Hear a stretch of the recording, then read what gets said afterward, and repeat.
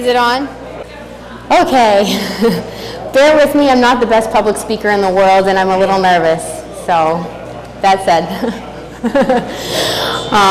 So we are putting together this presentation for you just as a way to kind of streamline information. Now this information hasn't come all from me, it's come from a bunch of different people, faces in the crowd that are here tonight and everything. And it's just to kind of give you the other side of the story that you might not have heard on Thursday if you were here. Pelham Pipeline Awareness Facebook page, we have that going. Anyone can ask to join. You'll be signed in as a private page so that not everyone can see what's on there. And a lot of information can come from NewHampshirePipelineAwareness.org, and that's where a lot of my information has come from too. So, next slide. Okay, my name is Kaela. I grew up in Carlisle until I was 10, and then when I was 11, I moved here to Pelham, so I've been in town for a really long time. I left to go to college in Boston, and then moved back to Pelham because I think it's a great area to start my family. I have a 1.5-year-old daughter, and I grew up on Little Island Pond, and right now I live on what used to be called Old Lawrence Road, and now it's called Briarwood Road. They changed the names of the towns recently, the streets recently. I'm going to talk for only 3 slides about the source of natural gas, and then I'm going to talk about a little bit of why it's not a benefit to New Hampshire, this pipeline project, and then I'm going to talk about why it's not a benefit to Pelham, and then I'm going to open it up for open forum. I'm not going to, the goal that I am bringing here tonight is that I don't want to just throw a lot of information at you. I want everyone to kind of work together to get information out too, so. Okay, next slide. I'm going to start right off with the maps of where this is coming through town so you can kind of get a better feel for it. So it starts up on the Wyndham line and it comes down past Talent Road. I'm actually going to, I have a list of the roads. Donna Butler was very good in putting together a list of the roads in Pelham that it goes through. So I'm just going to read those. And these are impacted roads, not necessarily the direct pipeline, but impacted by that blast radius that you may have heard about.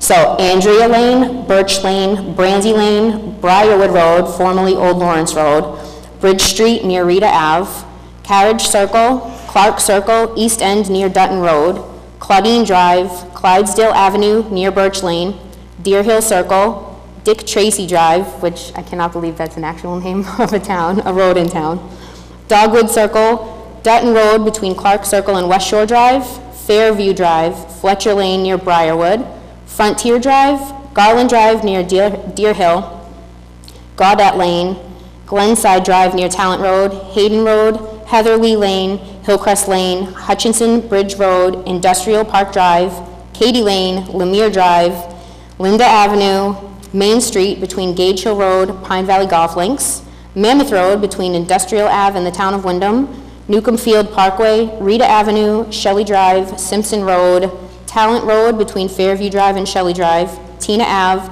West Shore Drive near Dutton Road, Wyndham Road between Simpson and Lemire, and Winterberry Road. So that's quite a lot of roads here in town. It crosses Beaver Brook a couple of times. We know that. It gets really close to some homes. That's the slide that my house is on up there. I'm going to take a sip of water while they're going through all these. That last slide that was just on, that shows Little Island Pond up in the corner. And there's a shared watershed where this is going through that could end up down. Little Island Pond is kind of like a bowl.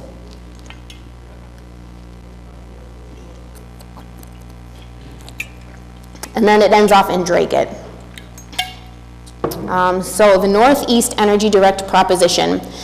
It's important to note that this is a completely new pipeline from the ones that we already have in town. I know there's been a little bit of confusion about that. So we have in town the Concord Lateral Line, and I'm going to get more into what that is in a couple slides from now. But this is a brand new pipeline that they're proposing in a brand new easement in a brand new section of town. They want to put a 3-foot diameter pipeline. This is pretty big size. They're going back and forth between telling us whether they want to put a 30-inch or a 36-inch. It's going to be operating under 1,460 pounds per square inch of pressure. And to put that in perspective to people, regular atmospheric pressure is 14. So this is 100 times more than regular. It's going to be crossing western Massachusetts, then pop up into New Hampshire for about 70 miles, a little bit more, and then go back down into Drake, Massachusetts. And the reason they did that is because of something that they call co-location. And they think that that is a better market path. They talk about when they do projects like this, they have to present the one project that they want and then a couple of different alternative routes. And so what's happened to us is that they've chosen now to do one of their alternative routes. And if they get the 36-inch pipeline that they want, they're going to be transmitting upwards to 2.2 billion cubic feet a day of natural gas supplies, and that is a very large amount of natural gas. It's going to be coming from the Marcellus Shale, fracked gas from Pennsylvania to Drake, Mass, where there's a strong possibility it could reach export terminals in Canada. And I'll talk a little bit more about why we think that, and I have more technical people than me. Most of my research has been about exactly like Pelham and what we can expect here in town. So this is the Marcellus Shale. That's where that area up there. In fracking, I'm going to just talk a little bit about this. I don't want to get too technical on people right now. So it's a well stimulation technique in which rock is fractured by a hydraulically pressurized liquid made of water, sand, and chemicals.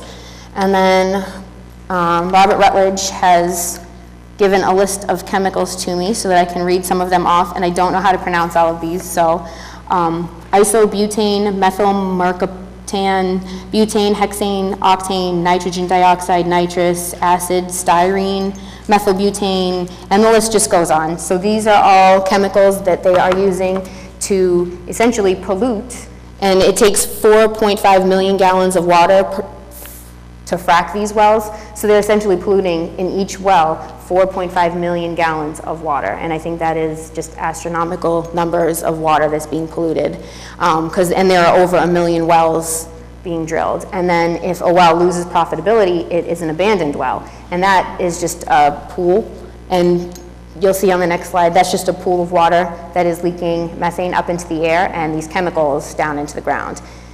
So on the plus side of fracking, it gives us an access to a domestic energy source. So that is a positive that comes out of it. But on the downside is the depletion of all the fresh water supplies, and it's not a sustainable way to get energy. Next slide.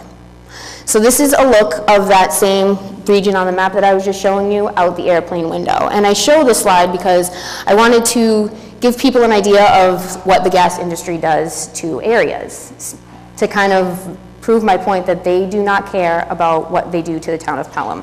They care about their pipeline. They don't care about the town's water supplies. They don't care about your backyard. They don't care about your quality of life. They just care about their pipeline. So people live down there. Oh no, sorry. People live down there, and the smaller picture here is what the pool looks like, and those are all tractor trailer trucks because they bring tractor trailer truck trips of water to get it into the drill site. And it also gives you a scale of how big the drill sites are by seeing all those trucks next to it.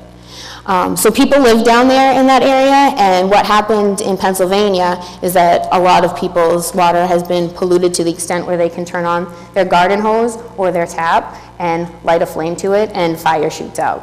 So that's just an example of what could happen with the chemicals that they're using to frack this gas. And traces of those chemicals can come through the pipelines. And I'm not saying that it's necessarily definitely going to leak into our water, but there's possibilities of all that stuff happening. I'm going to take another sip of water because my mouth is getting dry. And you can go to the next slide.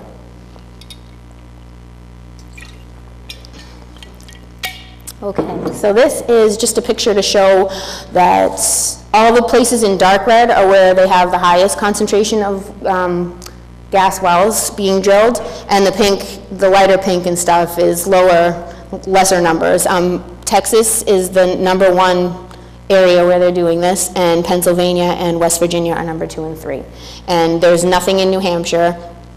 But I think I just show this slide because it's happening in places that you might not have been aware of that there's fracking going on.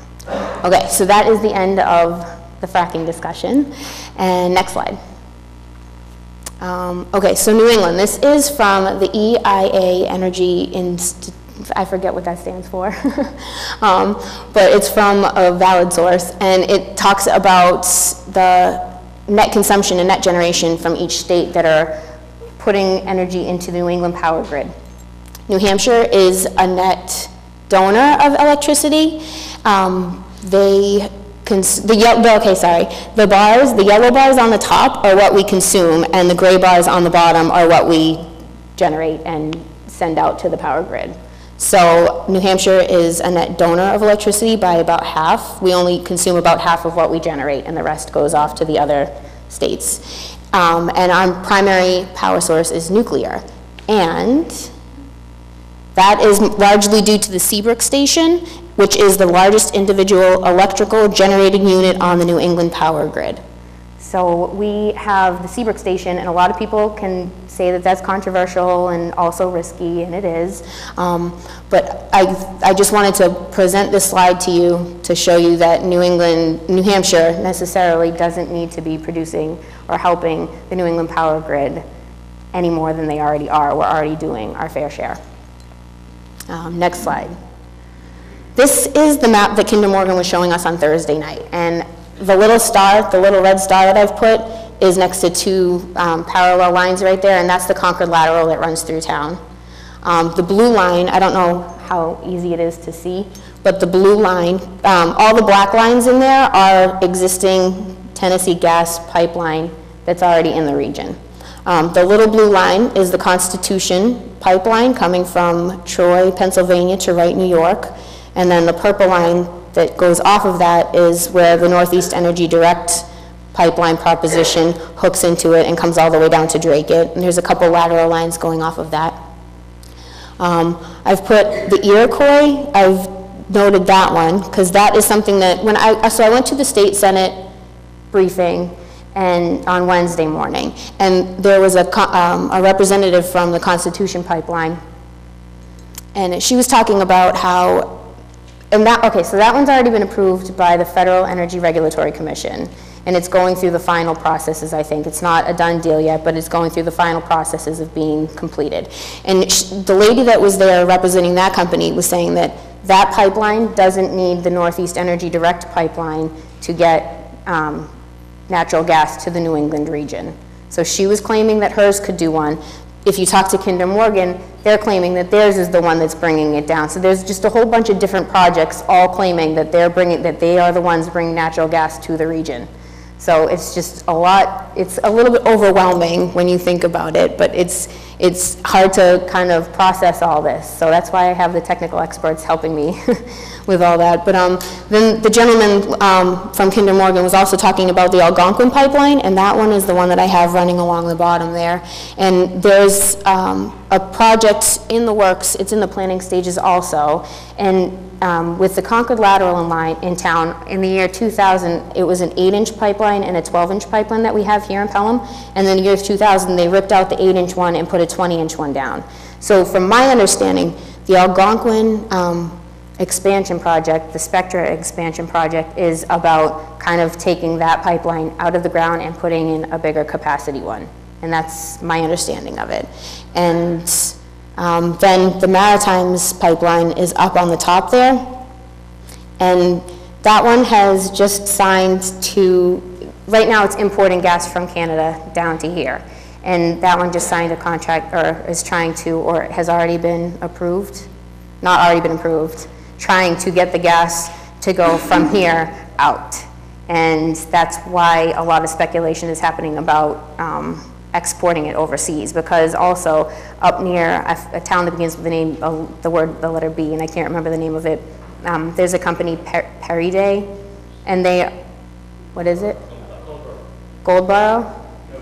Nova Scotia, okay. And they are having a plan to try and get an export, and a liquefied natural gas export terminal up there. So there's a possibility that all these new pipelines are trying to come in and expand capacity and everything, not to really benefit New England, but to export. And kind of, right now they're in the process, this is just my opinion too, they are in the pre-filing process, kind of going out there trying to show a need, trying to show that they can grow a customer base to get this kind of to come through so that they can actually profit on their exports.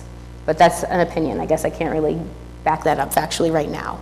Because they'll tell, so Kinder Morgan will also say, you know, we're just here for the customers that we can get for home heating and everything. And then they also have to say that if if one of those liquefied natural gas things were to become a customer, we don't discriminate against who our customers are. So like they're kind of, yeah. So, okay. I'm going to take another sip of water. And next slide. And so after we go through all these slides, if anyone has a question and wants to go back to some of them and like get some of the people who I have in the audience who are more technical and want to ask more questions about the pipeline stuff, feel free to do that. Okay, this is a slide that I wanted to show. This is the Spectra. This is from the Spectra website. This is just an example of another company's sales pitch kind of thing too. So I'm not putting favor in support of this one. I just wanted to show you, like the last map came off of the Kinder Morgan website. This map came off of the Spectra website. So the Spectra, Kinder Morgan also, it was Curtis Cole, told me that when he came here on Thursday, I asked a question, like what is the difference between your projects? And he told me that they were servicing different regions, that Kinder Morgan's project that they want to bring to our town was going to service Massachusetts and New Hampshire, and that the Spectra project didn't really reach those same areas. But as you can see from the Spectra project, a lot of it is in Massachusetts, so I don't really know where he was saying that for. And there's a dotted line that outlines, it says, and it may be hard to read, New England gas and electric markets served by Access Northeast. And Access Northeast is the name of that project, like the Northeast Energy Direct is the name of our project, or the projects for this town. So it's a dotted line that circles southern New Hampshire also. So I just wanted to call it out that not everything you hear from these Kinder Morgan reps that are coming through town is completely factual and accurate. And so I'm assuming that not everything you hear from this other project is exactly accurate either. So I'm not, pitting one against the other. I'm just kind of giving more examples of all the projects out there. All those little yellow dots are called gas-fired power plant connected to the Access Northeast project. So Curtis Cole was talking about the difference between, okay, so Curtis Cole, when he was here, told me straight out that this project, the Northeast Energy Direct, is not needed to service Pelham. And I'm assuming that that means also Hudson, Wyndham, and Londonderry that have the Concord Lateral. Because if we needed to tap into gas, we could potentially tap into the Concord Lateral gas. So they knew that, they had to say that. He was talking about the reason for this project, the main goal of this project is to bring us all lower electricity prices. But they haven't signed on a single natural gas power plant. And he said that the other side hadn't either. And I'm gonna have to defer to more technical guys than me to do this one. I'll just say that a lot of the power plants don't want to sign long-term contracts. They want to buy spot. So that's not necessarily a surprise. Yeah. Yep, and the Kinder Morgan representative was also talking about this tariff, and he kind of like just talked right over it so that no one really asked any questions about that. The tariff is the 6 governors of New England came together and kind of signed this contract thing that they were all going to have a tariff that would be tacked onto electricity customers' bills. So essentially they want all of us to foot the bill for these projects. So it would show up in our electric statements if these projects get built, which it's not that's not a done deal yet, that doesn't have to happen, but that's on the board for potentially happening. We could be, kind of paying for all these projects. So the fact that they're telling us that our electricity prices are going to come down, at least initially, we're going to definitely see them rising up a little bit more. I think that's all I wanted to say about that slide. Yeah? I know you know somebody getting into debate here. By the way, okay. Just talking to the top of it, not the side. Okay, so I'm Representative Greg Smith. Representative Greg Smith.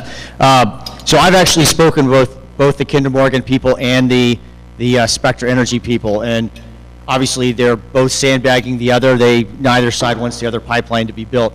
What I will tell you from what I understand though is, which was accurate, is the Access Northeast, they claim that they are able to upgrade existing pipeline on existing right-of-way, and that they will provide sufficient capacity increase to be able to meet the needs of New England. versus Kinder Morgan. Now, of course, Kinder Morgan's got a different story. The main thing, though, I just wanted to point out, what I thought was an error of fact was the point around the tariff. This is where things get complicated. I don't know about the Kinder Morgan pipeline so much. At the end of the day, we pay for energy no matter what, whether we pay for it in the electricity, whether we pay for it in the form of natural gas, we will pay for it at some point. The question is whether or not whether or not it gets paid for indirectly through the power generation, or we pay some sort of an upfront fee associated with the pipeline. But ISO New England wants at least one of these built in order to be able to make sure that we've got enough energy in place. What I am curious to know about is pipeline awareness. Are we against all of the pipelines, or are we just against Northeast Direct? Pipeline awareness, so pipeline awareness started, Pelham Pipeline Awareness started as just a group of concerned citizens. It's basically me and 4 other ladies in town, and we've started a Facebook page. We've been doing our extensive research. We've been talking to other towns. We're trying to just get as much awareness as we can, specifically for the town of Pelham, about the project specifically for the town of Pelham. Just as a way to get information out to everybody, so we don't have every single person trying to do their own little bit of information, you know. And the Pelham Pipeline Facebook page that we have is, you know, everyone kind of chattering and, like, you know, showing articles and sharing articles that you've read and stuff. So that's the point of Pelham Pipeline Awareness. I don't think we've had enough discussions to say if we're for all pipelines or just for not for this one. It's not really, it's just me and 4 ladies in town. So, okay. Next slide, I guess. All right, so this is a picture of the Concord lateral in town. It's the 20-inch and the 12-inch. And okay, so when Kinder Morgan came to town, they showed us this beautiful, like, pathway through beautiful trees and everything, but I just wanted to point out to people that this runs directly through our elementary school and our middle school in town. When it started out, and I also put this slide up here because it's an example of what can happen on these easements. So, you know, they want to put one pipeline in now, but it doesn't necessarily mean that it's always just going to be that way. So when the Concord lateral line started, I believe 60 years ago, it was 2 8-inch pipes side by side. And then it became an 8-inch and a 12-inch, and then it became a 12-inch and a 20-inch, and then it became, you know, and the Pelham Memorial School's been there for a long time, but the elementary school picture, that was built up against it, you know. So one of the reps from Kinder Morgan was talking about how their easements get built up against, and that's just an example of how, you know, buildings come next to these that weren't there in the beginning and stuff. And then in 2008, they even wanted to put more gas through these, so that's how Pelham came to have a compressor station here. And it's a small, on scale of what they want for this new project, the compressor station they've been showing in their slides as a point of comparison is 6,000 horsepower, and the ones that they're proposing for the Northeast Energy Direct is 80,000 horsepower. And the one in Pelham sits on 7 acres, and I think it's 11 total with the access road, but the ones they're proposing for this project sit on 50 acres or 30 acres. And Drake, I think, is a little bit less because it's a little bit less of the kind of thing that they need to actually get the gas to go through, because that's the terminus point. And okay, next slide. Okay, this is going to show you a video now. So now we're going to get into like more about what you see just in Pelham.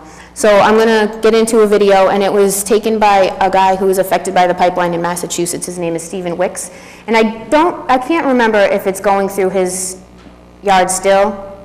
It still is, okay. But he's helping, he's going around to all these different meetings. He's been to a couple meetings in Drake and, you know, Greenville, New Hampshire, and he's just going around sharing his videos. He's doing really nice documentaries, and we have one here to show to make everyone aware of this when is the we say Google Earth view of the Western Mass exactly what Electric that means. Corridor as it crosses West Hill Road and Route 116 here in Plainfield, Massachusetts.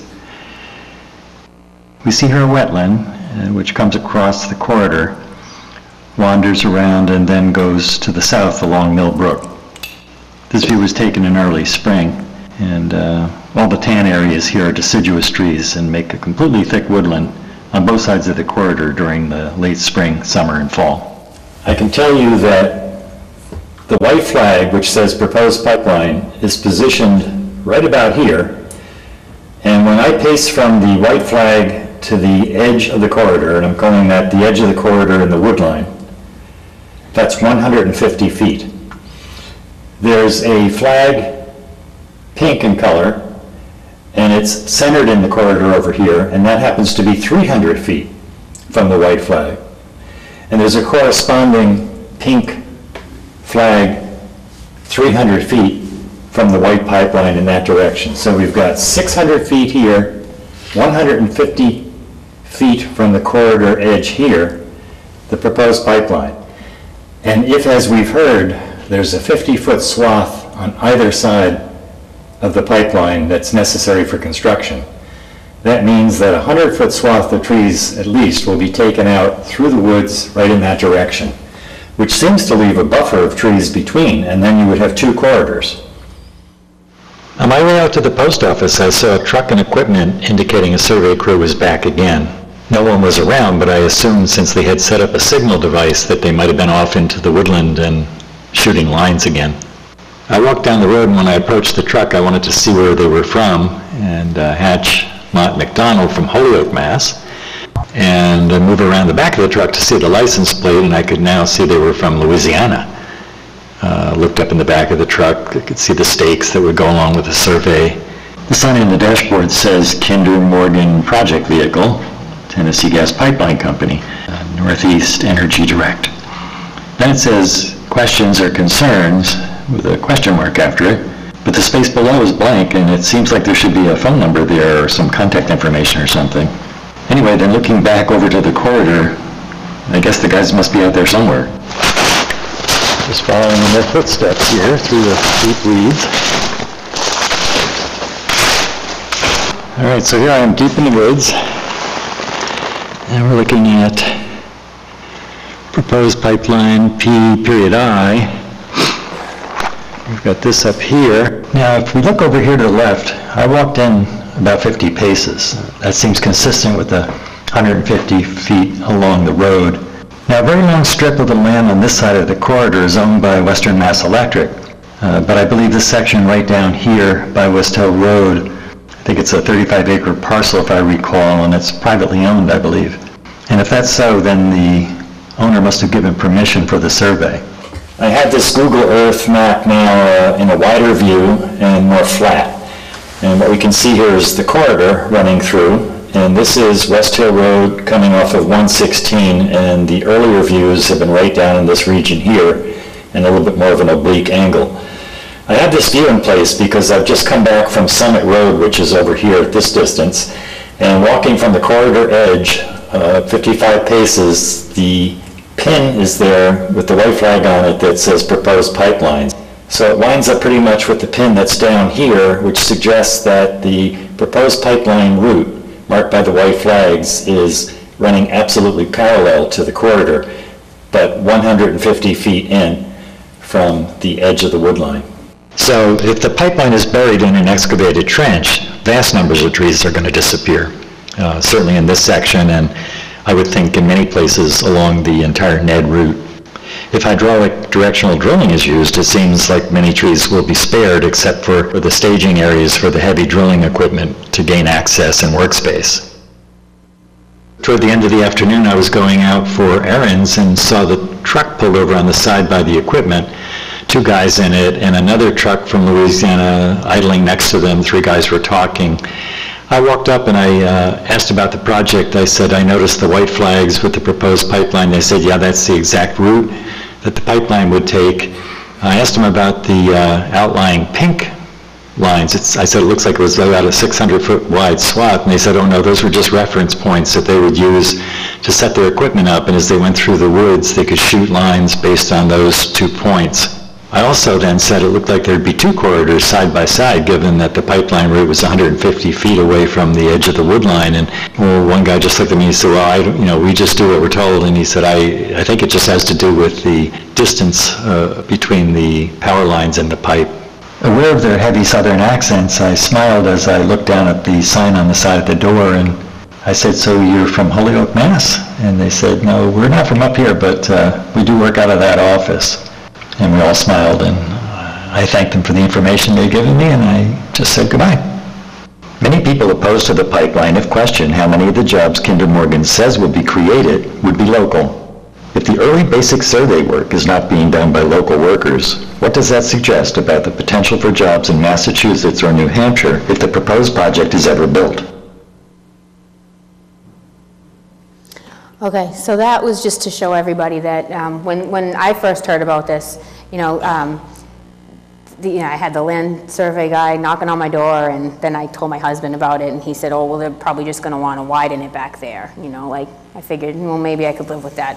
And then I started doing my research and saw this video and a bunch of other different things, and they are asking to survey a 400-foot wide corridor, or 400-foot wide area from the edge of that power line easement. And they could put the pipeline anywhere within that 400 feet. So it doesn't necessarily mean they're just widening the power lines like they were talking about at the Thursday night's meeting. It could mean that they could come in 300 feet, 200 feet, wherever works best for their pipeline. So that's just to clarify that. And then here we have the Merrimack Valley Reliability Project. This is a completely separate project from the Kinder Morgan. The only reason I'm showing it on these slides is because it affects it goes through Pelham, Wyndham, Hudson, and Londonderry, and it's the power line row. And there's right now, if you look in the power lines, you see the two outside ones, those are steel towers, and that little one in the middle is a wooden tower, and it's a little bit shorter. They are going to take that one out and transplant it over to the edge of the row, the right-of-way, and put, in its place, it's an 85-foot tall steel tower with 345 kilovolt transmission line running down the middle to get electricity from New Hampshire down into Massachusetts. And the wooden pole that they're transplanting on the side, is going to be still bringing electricity from Massachusetts up.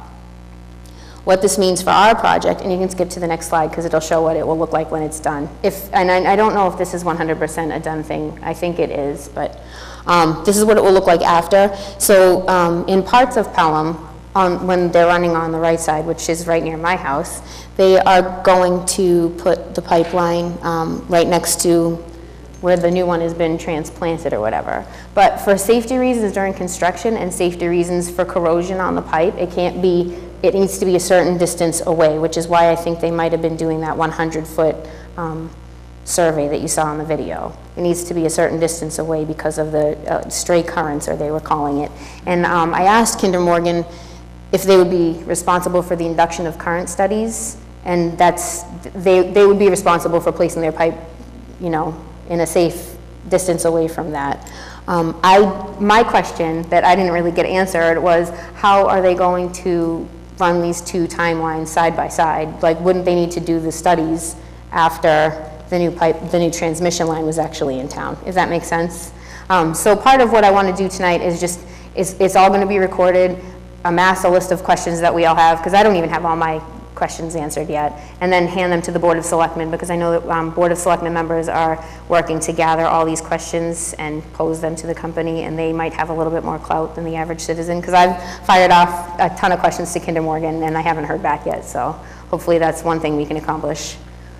Next slide. Okay,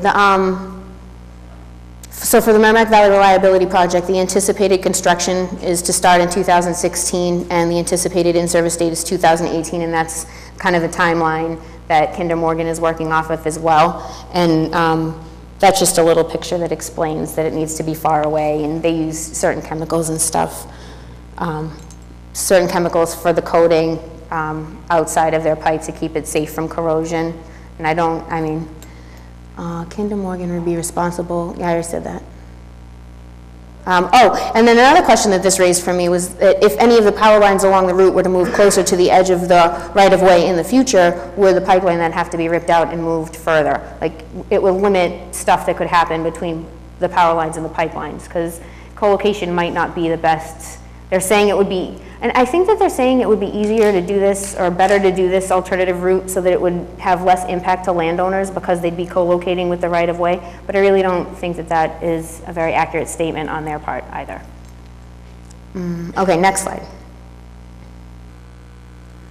This is another piece of infrastructure that we could expect to see if we had this pipeline come through town. It's a valve station.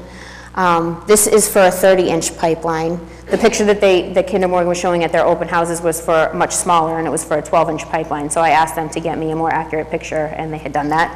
is proposed for every 10 miles along the route with permanent access roads to each where routine maintenance or routine pressure control is performed. Routine pressure control is a nicer way of saying blow off, when they let out a bunch of the natural gas up into the air to regulate pressure within the pipe. 10 miles is an average. At the town meeting in Merrimack that I watched, Kinder Morgan was saying that it was 8 miles. And in the town meeting for Litchfield that I watched, Kinder Morgan was telling them 15 miles apart. So I think it depends upon population density. This is an above-ground structure. It would be fenced off and locked for safety reasons, but it would also, and the Kinder Morgan reps at the Pelham meeting told us this, it would also have to be placed a certain distance away, probably a little bit further than the rest of the pipe. I'm not 100% sure, because of the blow-offs would have to be a far enough distance away from the transmission lines to be safe also. Access roads to these for routine maintenance. I had a question that hasn't been answered yet. Would that also be coming from our properties? Would they need to maybe take a little bit more from someone's property wherever this is going to be located? And I think there might be one in Pelham. I'm not sure because they haven't told us exactly where they're going to be.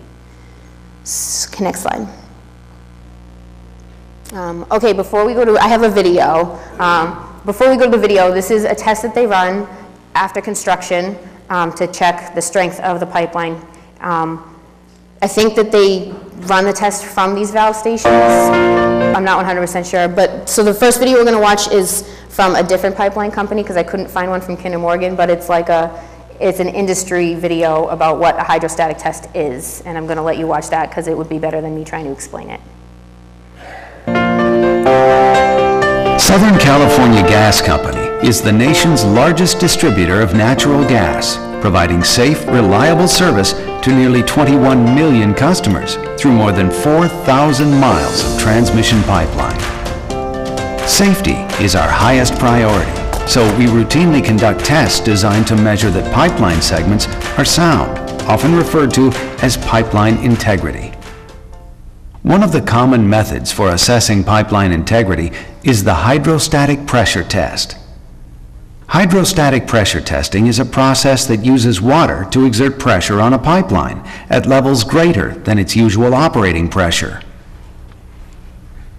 The segment of pipeline that is being tested is temporarily removed from service by closing the nearest valves on both ends to stop the flow of natural gas.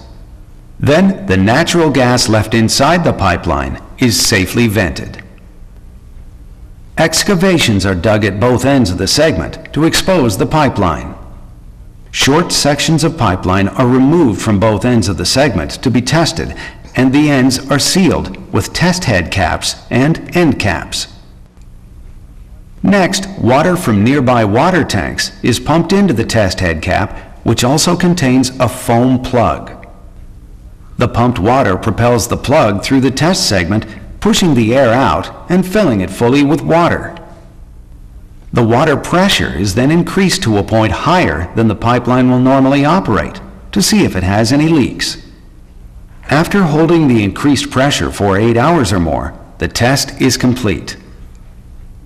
If the hydrostatic pressure test results in a leak or a rupture, the segment will be repaired or replaced. After a successful test, compressed air is used to push the foam plug through the pipeline test segment and drain the water back into the water tanks. The water is then disposed of in accordance with applicable regulations and local requirements. The test head caps are removed and multiple foam plugs are pushed through the pipeline segment until it is thoroughly dried. Once the pipeline segment is completely dry, the remaining end caps are removed and new pre-tested replacement pipe is installed at both ends of the segment to reconnect it into the system.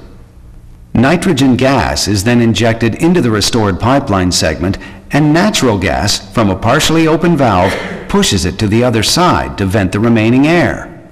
Natural gas is safely reintroduced into the pipeline, and it is brought back into service by fully opening the valves. Finally, the excavated areas are graded and restored as closely as possible to their pre-construction condition.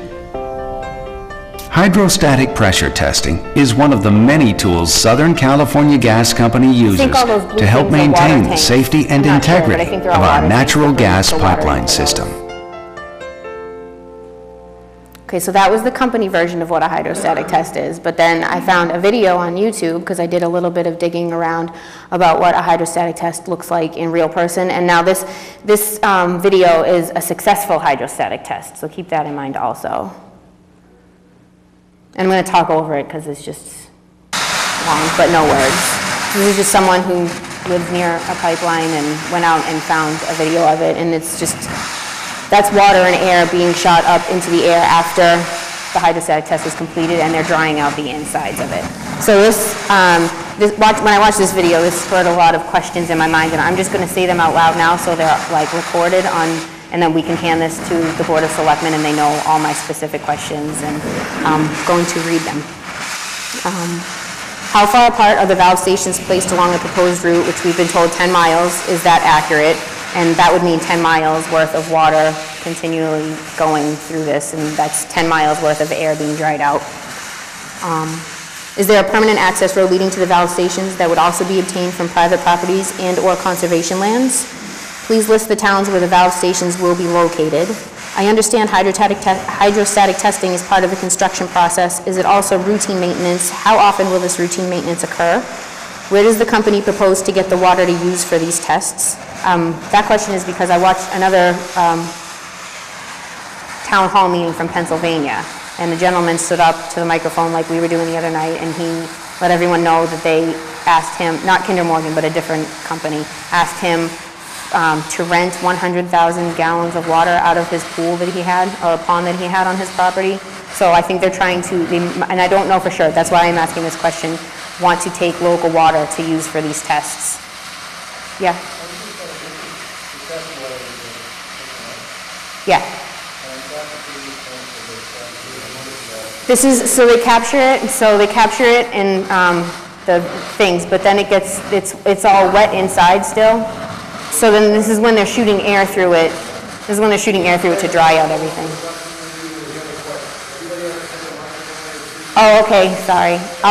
Yeah, if you want to ask a question, just walk right up there and talk into the top of the microphone. Clear on the previous video showed how to test, how they were testing, and I thought this was, I was misunderstanding. It looked like after they tested, they captured the water and treated it, but this looks like water just being discharged. Yeah, so this is the final cleanup. This is the final cleanup. So they capture most of the water, but then it's still wet inside of the pipe. So they're putting air through it to dry it out, and they shoot that up. So this should be reasonably clean.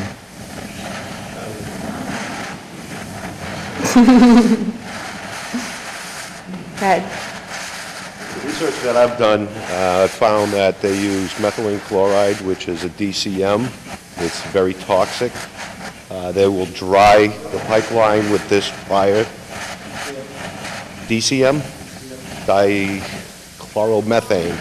Yeah, and they pass it through the pipe with a headspace of nitrogen to push it all out, which is a very toxic chemical. Which, when they're first building a pipe, I don't think that any of the chemicals, when they do the first initial test of this, if this comes in, I don't think that there will be any chemicals found in that because it will be a brand new pipe. I could be wrong, but if this were to be routine maintenance, and it's kind of like a catch-22 because you don't want, I wouldn't really want that much water happening right near where I live, you know, for flooding reasons, but then also you kind of would want it if it was here to make sure you're getting the safest, you know, than all the maintenance and stuff, so. More on my questions. Where does the company propose to get the water for these tests? Where does the company propose to dump the water after these tests are complete? I read something that said that it would all depend on their pre-construction permitting. So they could dump it into a sewer cap or a sewer, or they could dump it into an empty field. How significant could the flooding be to my property in case of a leak during these tests, supposing this pipeline is 200 feet away from my house, for example? How significant could the flooding be to my property from the air water blasting up out of the valves while the pipes are being dried after the hydrostatic test is complete?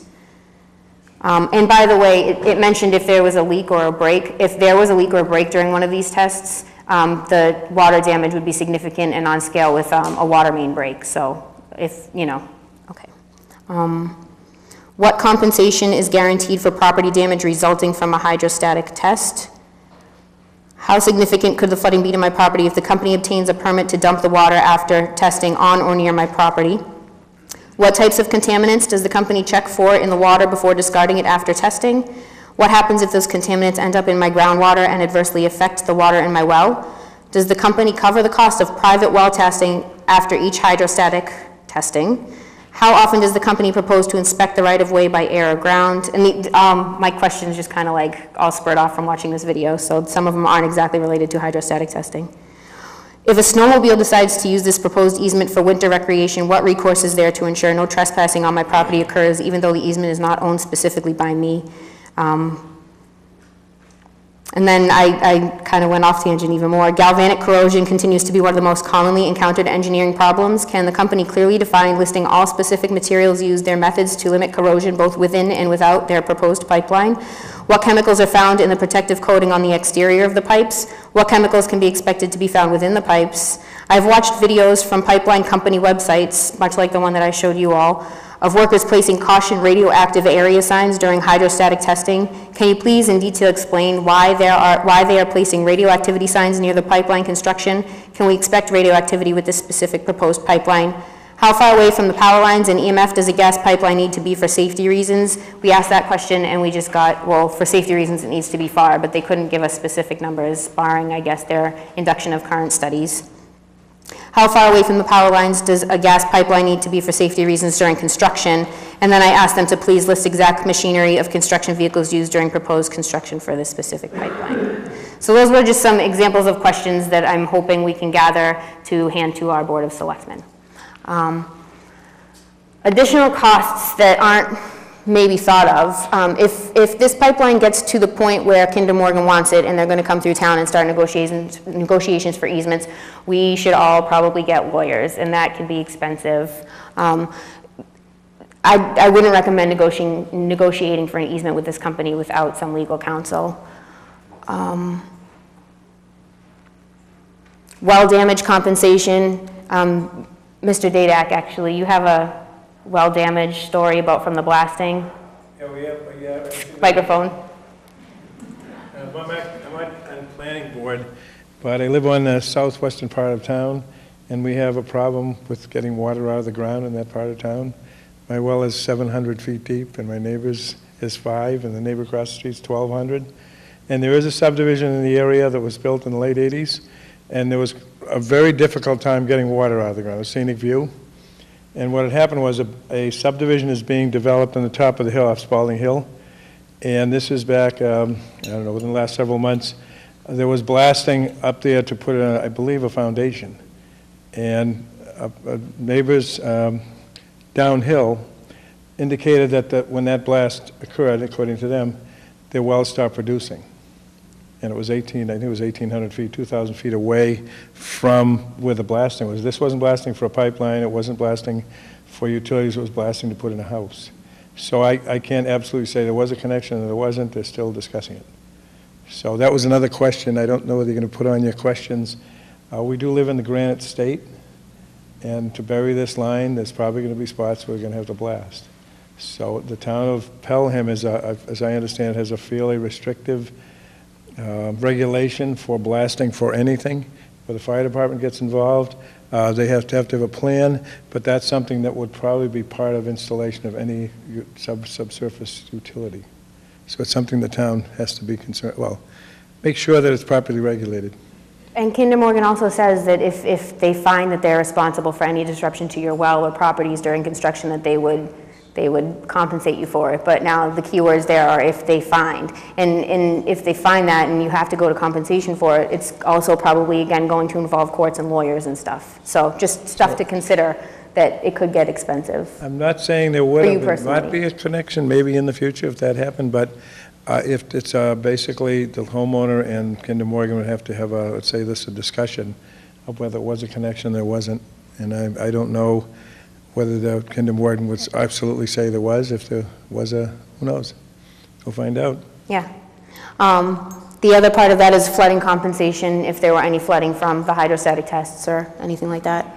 Also, when you clear trees, so trees I've been learning this because I'm going to join the Conservation Commission hopefully here in town, but trees keep groundwater in the ground. And when you take out the trees and make a big clearing like that, it could reroute water or make water happen. Like there is a potential for flooding in your basement where before you didn't have it, if there's a big tree clearing like they're proposing. Not necessarily going to happen, but just keep it on the radar, I guess, for your own food for thought. Well testing. So personally, I feel that if this, I want to get my well tested before this project comes to pass, and if it does come to pass, I'm going to want to get my well tested every year for the rest of my life, because I drink my tap water.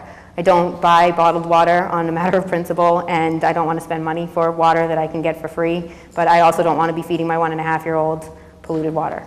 So I will be doing well testing, and I that's an additional cost that you might not think about. Fire department and police detail for during construction and everything else. Decrease in property value. Now this one, a lot of times, is a kind of touchy subject, because some people think that having a gas pipeline on your property could increase it, and I'm not going to even bother arguing it. I'm just saying that if you had an acre and then all of a sudden you have 0.8 of an acre, to my mind that means your value of your property is decreased.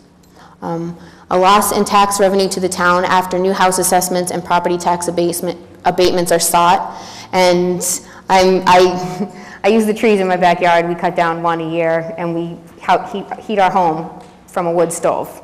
So that would probably need to be in the negotiations to have them get the trees. But I don't think he's here tonight, but I spoke to a gentleman who lived on, he lives on the Concord lateral line on election day, and he told me that that was one of the things that he requested from the company when they came in and did their construction and took out the 8-inch and put the 20-inch down, and they were going to cut trees and everything. He said that he wanted to have the trees. So could they leave the trees there for him so that he could use them? So what happened was he came home, the construction was already done, and he was looking and watching them feed the trees that he asked for them to leave through a wood chipper. So you really have to, even if it's negotiated for beforehand, you really need to just catch them right there and then if they're going to leave you the trees or not. So then the last thing I'm going to say here is we have a jar on the table. It's over there on the table if you want to please make donations just to help, and all the proceeds for that is going to go towards fighting to have this pipeline stopped and not come through town. Next slide. All right, so these are where you can find information: NewHampshirePipelineAwareness.org, NoFrackedGasInMass.org, MassPlan.org, StopNewYorkPipeline.org, and I should have put on there, but I ran out of room, Pelham Pipeline Awareness Facebook page. You can ask to join. Donna Butler is doing a phenomenal job getting all the information to us. Things that we can do. So, no trespassing. This is actually a brand new no trespassing sign that was posted up around town because of this pipeline specifically. If you don't want surveyors coming onto your property, your best recourse is to post no trespass. Comment to FERC. On the next slide that we're going to leave up, because this is coming to the end of the presentation, hopefully just get it to the open forum stuff. But the next slide is a step-by-step direction on how to comment to FERC. And FERC is the Federal Energy Regulatory Commission. They're the ones who can give Kinder Morgan the certificate to get this going and give them the certificate to use eminent domain and all that stuff. Write to your elected officials, and we have handouts on the table over there about who they are, who you should be writing to, what their email addresses are, and the rest of it. Post your property for no trespass. Sign deny access to survey forms, or you can rescind access to survey too. They're in pre-filing. It's way too early for them to say, they want access to survey, but you don't have to give it to them at this early stage in the process. Later on, you can always change your mind and give it to them later as it gets closer and you want a better negotiating ground, if that is what your wish is. But for right now, don't feel like you have to let them come onto your property. It's your property. You can do with it as you wish. We have a couple of petitions to sign in the back. One of them is, so when you sign the petition, they're all in separate pages. There's enough room to leave a comment if you want to as well, but just leave them here. We're going to collect them all en masse and present them to Governor Hassan all in one fell swoop, so you don't have to take that with you. That's something that we would do. There was something else that I wanted to say that you should leave here too, and I can't think of it. I'll get back to it. Things that you can do to help your energy costs. You can weatherize your home. That's something individually that you can do. Yeah? If you don't mind mentioning on Hampshire Pipeline Awareness that we have a petition. Okay, yeah.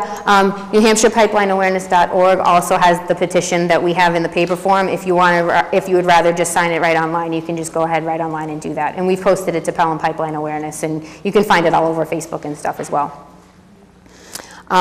Solar panels, that's a good recommendation if you wanted to look into having solar panels on your home, and that's just to bring your own personal electricity bills down. There are other things you can do. I don't pay the bills at my house anymore. I'm a stay-at-home mom right now. But there are other things you can do to be a better customer of electricity and shop around a little bit to get better prices from different carriers and stuff. So the last thing that I would recommend to do, and I'm probably going to maybe head this in town, I don't know yet, is to start a town energy committee. So I just want to give a little bit of commendation to Doug V'ger. I was here at the Board of Selectmen meeting the other night, and he proposed something to get all the lighting in this building, and I don't know if the schools, but for sure this building, all on LED lighting. So the town is already taking steps to help our electricity prices and help the costs of town and stuff. I was just reading a newspaper article about Bill Ricca putting a solar panel like kind of area on top of an old landfill, and I know we have an old landfill here in town off of Simpson Mill Road, I think. So I would kind of like to maybe mention to Doug V'ger or whoever needs to be involved in that, if that is a potential for something to do here to help electricity and everything too. So now we're going to go over to the FERC, the next slide. And I'm just going to leave this up here. That number at the top is PF 1422. That's the docket number. So that's the one on this website that will take you to the Northeast Energy Direct project where you can leave comments to them and stuff. This is also posted on our Facebook page, and we also have a handout of it, so you don't need to take notes. There's a handout of it you can grab, and it has this all listed out. And I'm going to leave that up here. And now I'm going to go to open forum discussion. Talk, ask questions. Mr. Hallisey is going to kick us off. I know he has a couple things to say. And, okay.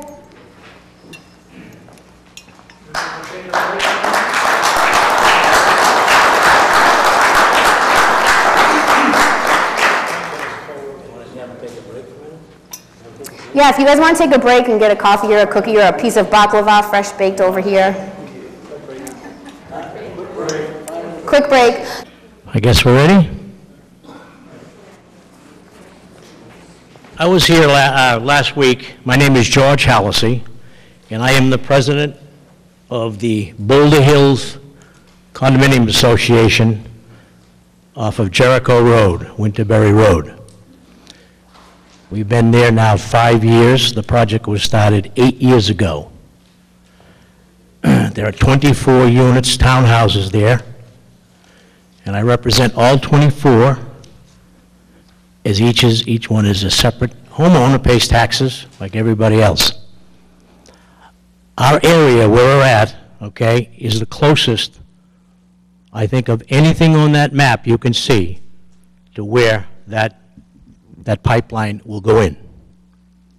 As a matter of fact, the last unit is a large unit with a propane gas tank in the ground right beside it, heading towards the new pipeline, will be no more than 200 feet. So how can that company, how can they come in here and say that they're going to put a pipeline in our area and come that close to one of our houses?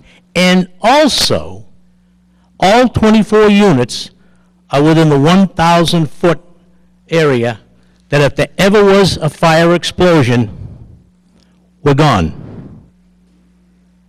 We're all gone.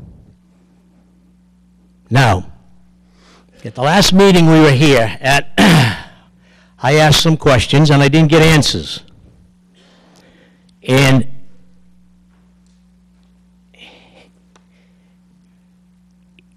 if it's my responsibility, by the way, as being the president of this Townhouse Association, to represent all these people, to protect them.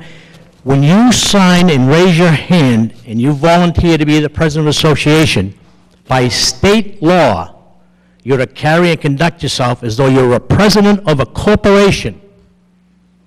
That's right in the bylaws. There's a lot of responsibilities fall right here on these shoulders, and I take it very, very seriously. I also am a retired businessman.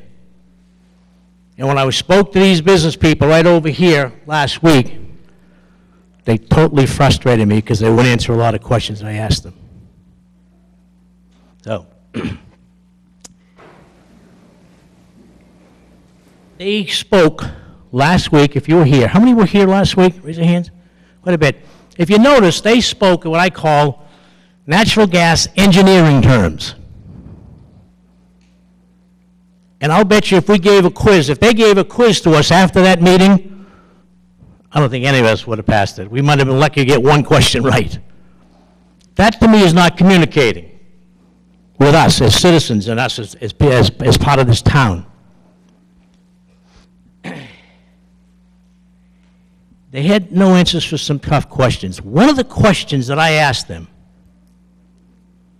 is, would you admit that the reason you are here, okay, is to run your pipelines up to be able to move natural gas from the shale gas, but actually all the way down from Houston up into Nova Scotia, where you can fill the tankers and ship it overseas and make not millions, billions of dollars in profit.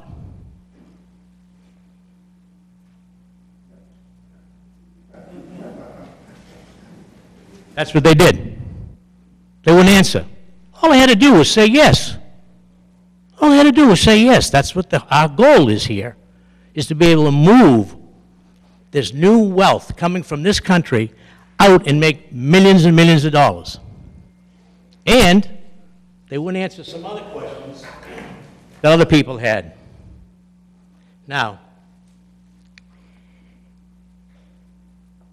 they said, okay, you mentioned before that you said there were 2 million cubic feet coming through the pipeline per minute?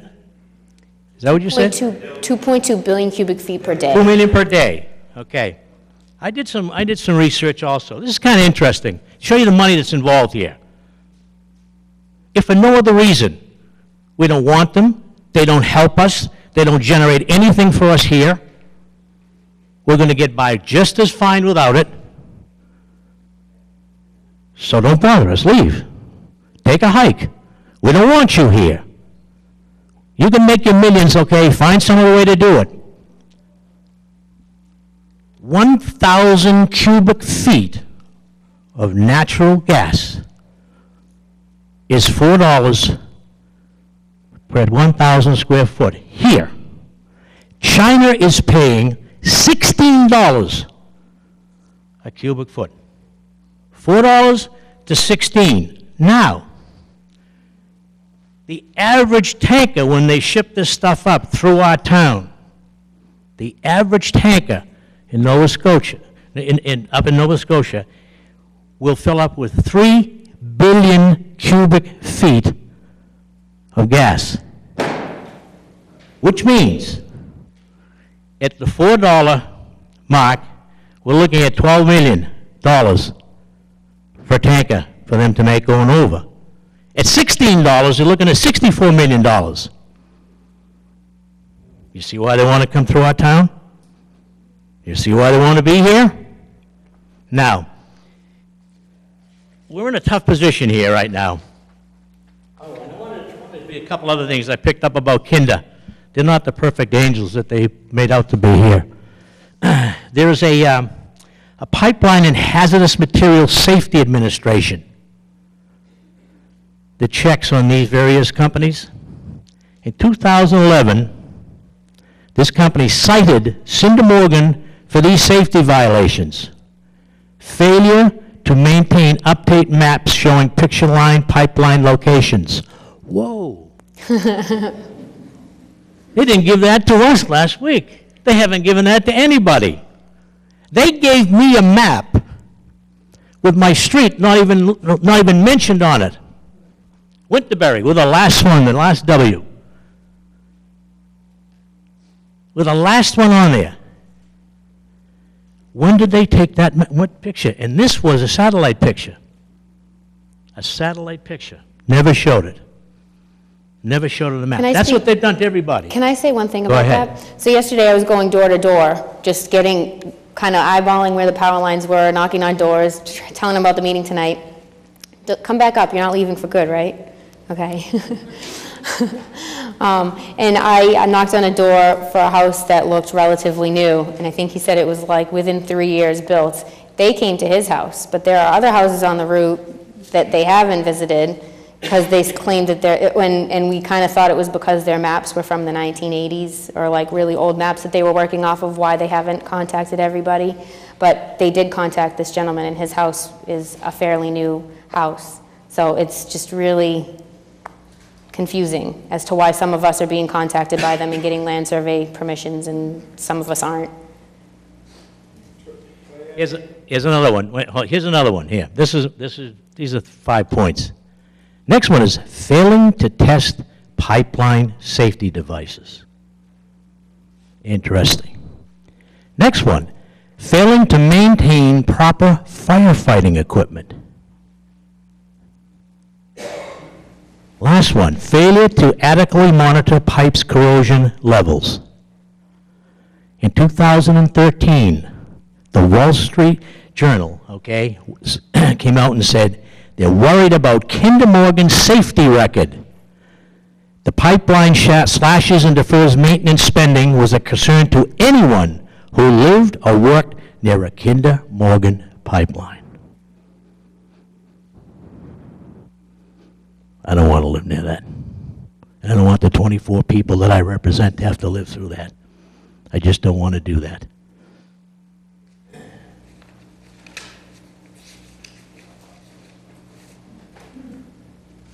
We can get technical, and they can get technical all they want. We have to remember one thing. They want to be here, they want to make billions of dollars at the expense of us. And they're going to tell you falsehoods, they're going to tell you lies, as they've already found out to be. They're going to give us outdated maps. That map that they gave me when I was and I asked them a question. They were standing right there.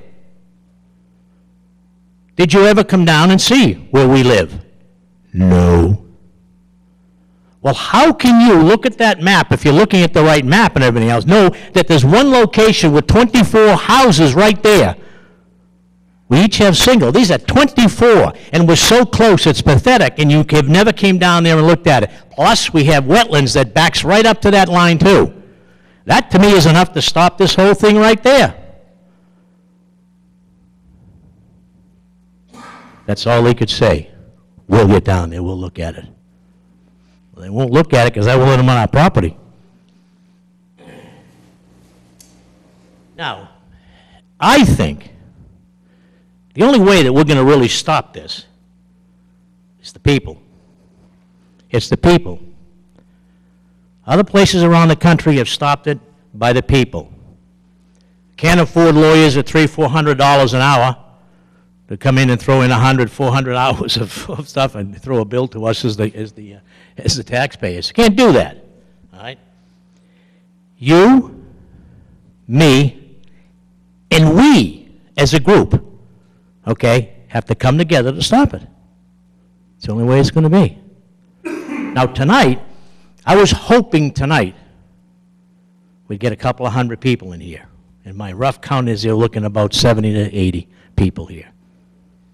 Now, can we each get hold of 1 or 2 other people to get them involved in this? We can start that pyramid. That's what it's going to take, because I got an idea. I've got an idea. First of all, land values and reputation of the town, not going to help. If we roll over and let them win, they'll be laughing all the way to the bank. We get them people up in New Hampshire. We got them. We conned them. We conned them. Now, 200 people, 400 people, maybe 600, who knows?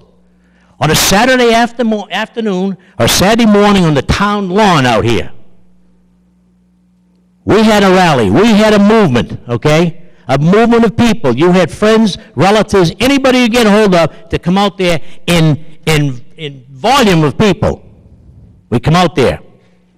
And we, and this group over here does a fabulous job. We'll contact Channel 9, Channel 51, I'll get a hold of my, because there were some people who get some of the 4, 5, and 7 down in Boston.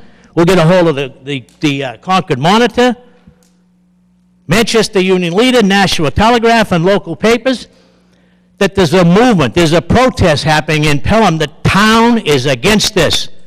You know, when you turn your TV on, every night you see some group protesting somewhere. Why can't it be Pelham? Is that going to send a message to these people? And we're going to put a fight up. We're going to stop them. You can't come on my property. No, I'm not going to let you on there. You can't do it. And we have to have information coming back over here, any which way to help the group, okay, to be able to come back with them with a knock. You can't do this. You can't do that. You can't do this. That's what's going to take, in my opinion. We also have a sign-up sheet if you want to keep current with the emails and stuff. You can sign your name on that. If you want to volunteer to help us get more signatures on the petitions, one lady already came up to me tonight and told me that she would help stand in front of the Hannaford with me and sign getting petitions and stuff. So if you want to volunteer, if you're interested in getting more active in volunteering, please reach out to us and we'll, you know, work to get more awareness about this in Pelham. And I think a lot more people in Pelham know about this than are here tonight, to be fair. There's a lot more people on. We have about 200, Donna, how many people are on our Pelham?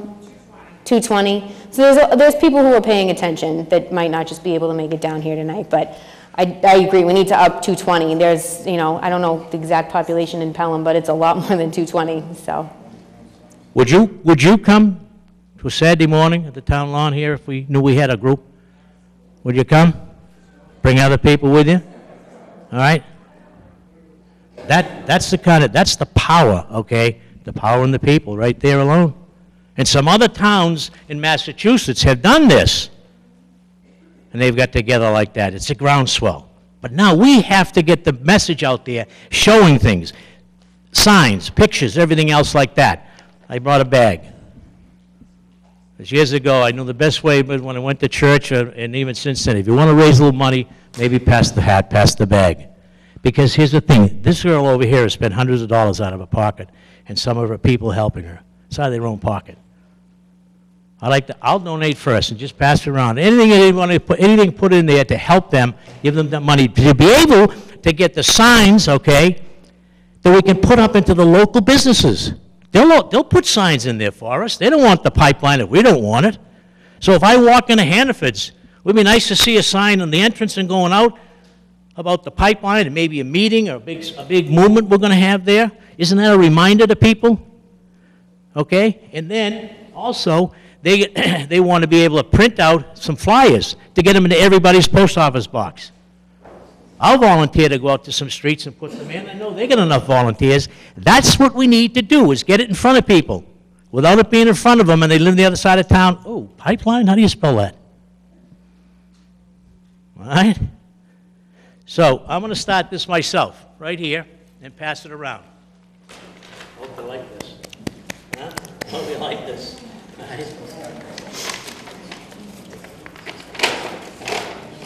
Thank you. Pass it right down around. Yeah, that's it.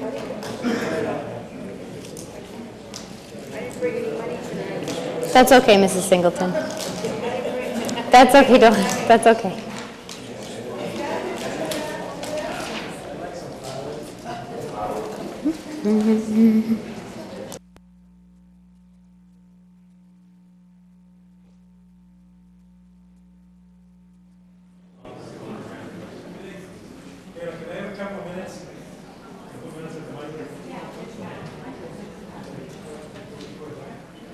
I just wanted to say something. A few years ago, and I appreciate George's passion, but a few years ago, I'm not going to name names, but somebody said about our drug problem, just say no. Did it work? No. So by being passionate about just saying no, we don't want the pipeline. I think Kaela mentioned that she's trying to put together facts. We need to give facts to the people, the powers that be, so they will understand for the many number of reasons this might not be a good idea. If you just say, no, we don't want the pipeline, you've got to back it up with facts. And the devil's in the details. And I wanted to bring up one thing that was brought up earlier by George. Kinder Morgan passed out a plan last Thursday, and they said this is the route, the planned route for the proposed pipeline, and they gave some details. And I think Dave Hennessy was up, other people have asked directly, why is it you're saying this is the plan when the plan that you gave to Amherst was different and the plan you have on the website was different from this plan? How do we have 3 plans that are all correct? And they wouldn't answer it as far as I remember. And the other thing, co-location is the thing that is really bothers me. It sounds like a really nice word, but when National Grid was here about a week or so ago, they were talking about the power line easement. And they didn't say it exactly in these words, but it was pretty direct. The gas line will not be on our easement. If it's built anywhere, it might be parallel to that easement, but it's not going to be on the easement because it just can't be physically on the easement. So when I first thought co-location, no problem. They'll keep the same right-of-way and they'll just put the gas line in, so it won't be as bad as maybe. Yeah, But you look at this plan even, and I just noticed, there's some company called Hatch, Mott, McDonald from Holyoke, Massachusetts that puts this together. I think we heard about them earlier. It says, right on their plan, NED, where is it? They talk about the right-of-way, the existing right-of-way is what, 400 feet? Taylor? It's about 400 feet for the power line easement, if I remember correctly. Well, if you're going to take a power line easement and you can't put a gas line on it, you're going to have to go parallel or somewhere near it, but not on it. So my way, I'm pretty simple in math. If you got 400 feet to work in, but you can't work in that 400 feet, you've got to probably add, what, 80, 100 feet to it, maybe? So it's not really co-located. I'm thinking in my The mind. representatives from Kinder Morgan the other night were talking about maybe using a small little portion as part of their construction in the actual easement. So if you remember the pictures of the Plainville? Yep. They were showing, in that case, there was a swath that was cut, and they were talking about maybe cutting a bigger swath, but they own that, the gas company owned that easement, not the power line. The easement, and I think the easement is deeded specifically for phone lines and transmission lines. It's not deeded for a pipeline. So even if you look at the plan and it's can't reasonably be in somewhat there. almost close to their path, it's not 400 feet across. It can't be. It's got to be wider. So it's the devil in the details. We tried to pin them down last week. I think Kayla's tried to pin them down, trying to find details, and it's like picking up Jell-O. The long and the short of it, though, you've got to fight with facts. And you want to have a motion, but you want to be able to go with a whole list of facts. Actually, Hal Line is planning board, Board of Selectmen rep, and he had asked the other night to put facts together. So everything many of the things that Kaela mentioned, you want to put, this is what they're saying, this is what we understand is the truth, and this is why it might not be a good idea to build in Pelham. I'm not saying you can't do it, but there has to be facts behind it. So forget about just say no. Just say no because. Yeah, that's right. Okay, now Rich Cowan's from Drake-It, and he is part of the Drake-It Pipeline Awareness kind of crew, and he's going to let us know what's been going on in Drake-It. Thanks a lot, and thank you for Kaela and everybody else in Pelham for putting this together. It's, actions like this and events like this organized in probably about 45 to 50 towns already.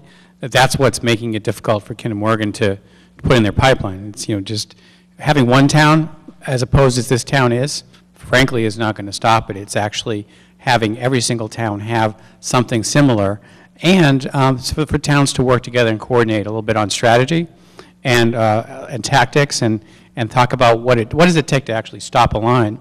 The one thing I want to bring up before I go into the tactics is that today, we just got emails from our group. Kinder Morgan is on Blueberry Hill Road, and they're on Heather Road today, in the middle of the street, like with cameras and survey equipment, trying to take pictures of where the compressor station would be. All the neighbors don't want it, so they're refusing access to it. So there's a pitched battle going on where these people are, going onto people's property when they're not home, staking out and trying to say, okay, they left the house, now let's go in and snap some pictures. So putting the trespassing signs in and getting your town to maybe even deny access to certain streets might be helpful if those streets if they're going to try to do guerrilla operations and guerrilla survey operations, that it's not beyond their capabilities to try to do that. As far as our Drake's little operation, there's actually a New Hampshire Public Utilities Commission that's weighing in on the gas contracts. There was an article in the Lowell Sun about the gas contracts over the weekend. And it's all public information. There's a docket number at the Public Utilities Commission. If you have a pen, it's 14-380. And the interesting thing about that is that if the Liberty Utilities can't justify the need for the gas, then the Public Utilities Commission would have the right to say, no, we're not going to approve the contract. And Kinder Morgan's pretty thin in terms of the number of commitments they have for the pipeline. So if they get New Hampshire people, New Hampshire's Utility Commission, to refuse that contract, and the same process repeats itself maybe in Maine, where there's currently a proceeding going on about where to get gas, and the same thing goes on in Connecticut and in Massachusetts with National Grid and with NSTAR, then it may be more difficult for Kinder Morgan to get the contracts that they need to justify the corporate decision, the investment decision to build a pipeline. So what we're talking about is there a possible way to bypass, forget about FERC, if all of the states take action to say, well, this particular pipeline is so egregious in the way it's going through areas that require so much eminent domain taking that we can not have these contracts agreed to, it might help. So what Drake did is our group got a majority of the Board of Selectmen to oppose the pipeline. That was step one. Once that happened, then we asked them to take additional steps. We asked them to intervene in the New Hampshire docket, even though we're not in New Hampshire, we're across the border. We filed a motion. The town sent an attorney up to Concord for one morning. Unfortunately, the people in New Hampshire didn't want to have any part of Drake telling them what to do, or Massachusetts telling them what to do. Drake was not allowed to intervene in the docket. But then we're looking at this proposal, and it's talking about Pelham. It's talking about Drake. It's talking about the Concord lateral, which starts in Drake near the neighborhood where all of the pipeline opponents in Drake live, actually. Not all of them, but the ones that are most active. And we asked the selectmen to take a look at this and say, hey, they're blacking out most of the information on what the other companies' proposals would do and how they would bring gas in to New Hampshire without having to build a 36-inch line across the state, terminating it at the Drake location where the Maritimes pipeline starts, and obviously the Maritimes pipeline can send that gas off to exporters in Canada.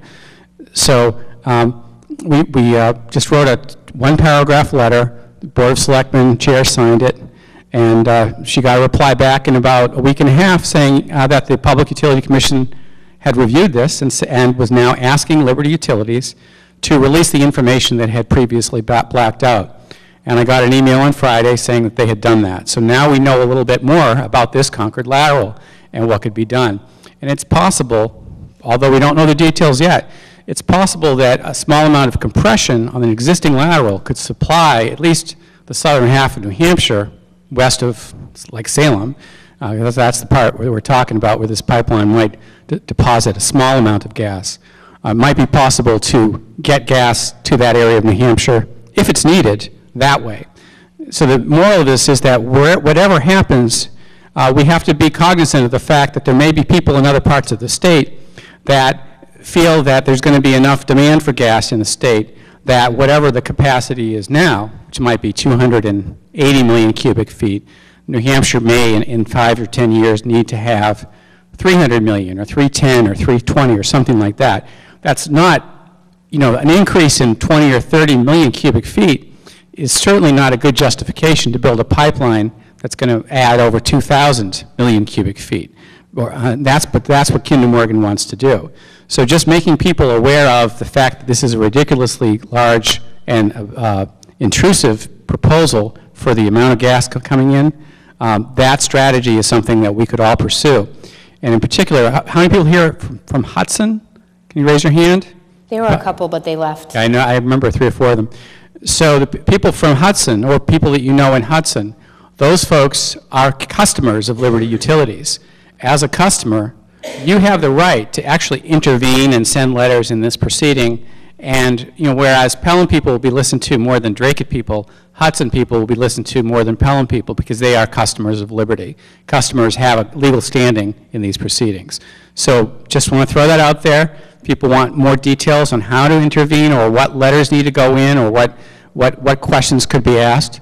Then they can see me, go through, Kaela knows how to get in touch with me, and you're welcome to come to our Dracut meetings as well. We'll post some of them on the Facebook group, and if there's an email list to set up too, you can all do that. So that's all I wanted to say. Thank you.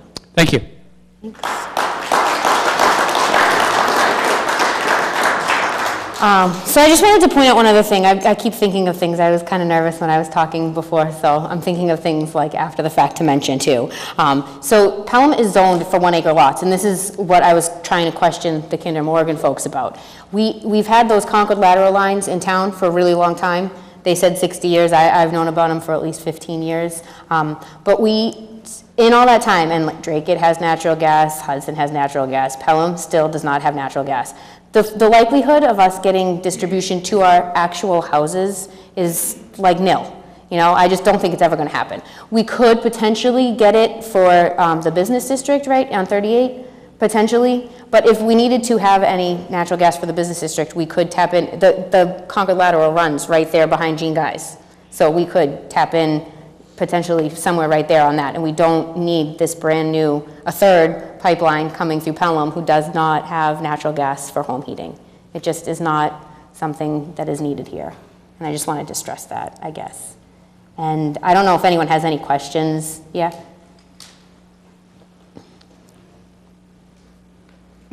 So not so much a question, but a comment. And you know, there's obviously a financial aspect to this. Kinder Morgan is in this to make money, but I can't understate or overstate the time aspect.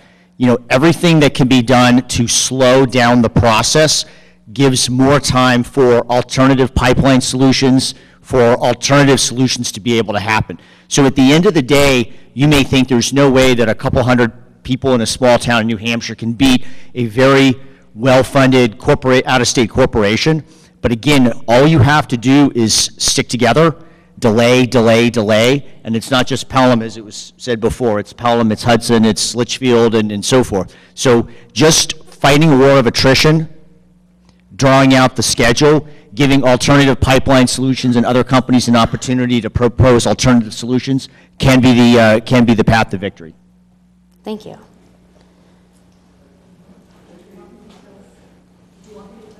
Yeah, come up. Anyone who has a question. I'm like, if you have a question, just come right up and talk into the microphone. You can kind of line up, start a little queue if you want.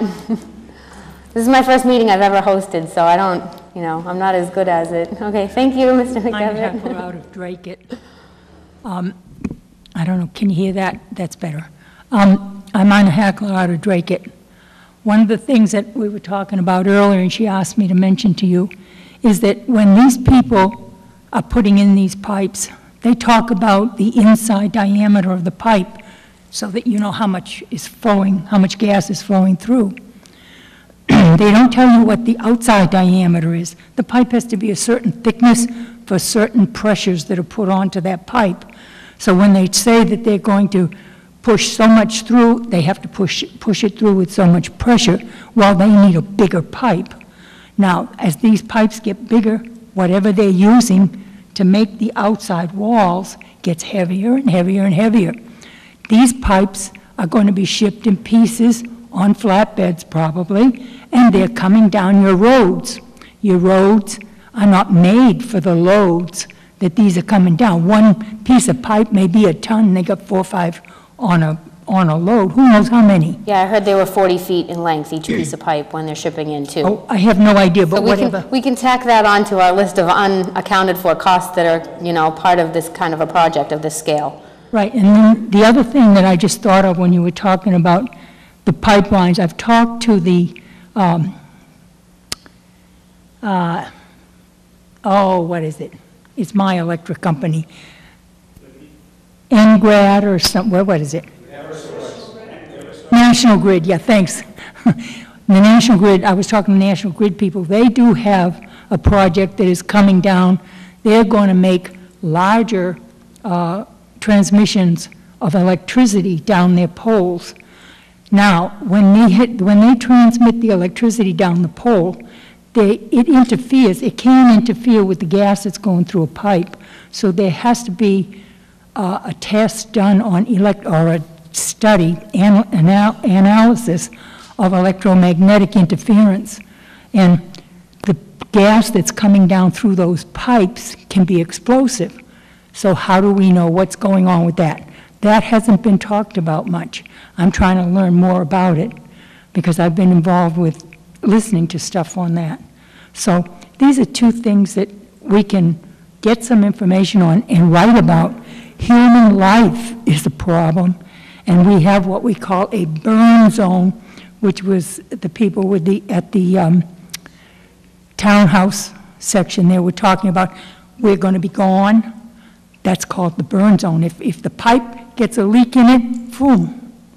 There's certain area, number of feet, yards, that will be just, there's no way they can get out of there once that thing starts. So look into all of those things and write about them, okay? Thank you. Thanks for coming up from Drakewood too. How you doing? My name's John Rickards. I actually live on Tina Ave in Pelham, and I was just looking at the map over there, and it looks like I'm bumming. They have everything set up right on my yard, my back driveway, and she was talking about, it was actually the static, because I'm also a licensed gas fitter in the state of New Hampshire, and as anything passes through the inside of a pipe, it creates static, and then that can discharge, and that's probably what they're talking about. I'm not sure, I don't know. The other thing is, where I am, if they're coming over, that means my whole house is gone. I just renovated it. You know, do I want to do anything else to the house, or am I just going to wait for them to decide they're just taking the whole thing? And then the other thing is, we have right next to us, I don't forget what the brook's called, but it sits down there, so obviously they're going to go right through that, and that'll probably block up everything. And then the other thing is, we have a big natural aquifer in Pelham, and that's what we're on. And I can literally open my well, it's 225 feet down, but I can see the water at 35 feet, so it's right there. So if they contaminate that, that's pretty much probably, I don't know how big the aquifer is, but it's going to be a lot of the town, and then that's just going to go underground to everyone else. And I'm in the P and I. Yeah, me too. So I'm incinerated, my 3 kids, my wife, the whole neighborhood. And I have right now, I'm on the power lines, and I have my pine trees that are tall, so I don't see them, but I have a bench in the backyard, a little cul-de-sac, and it shows that construction with the blue lines and everything. They'll probably be sitting on my back bench in my yard, watching me leave for work every day. So, I mean, it's something to obviously look into more.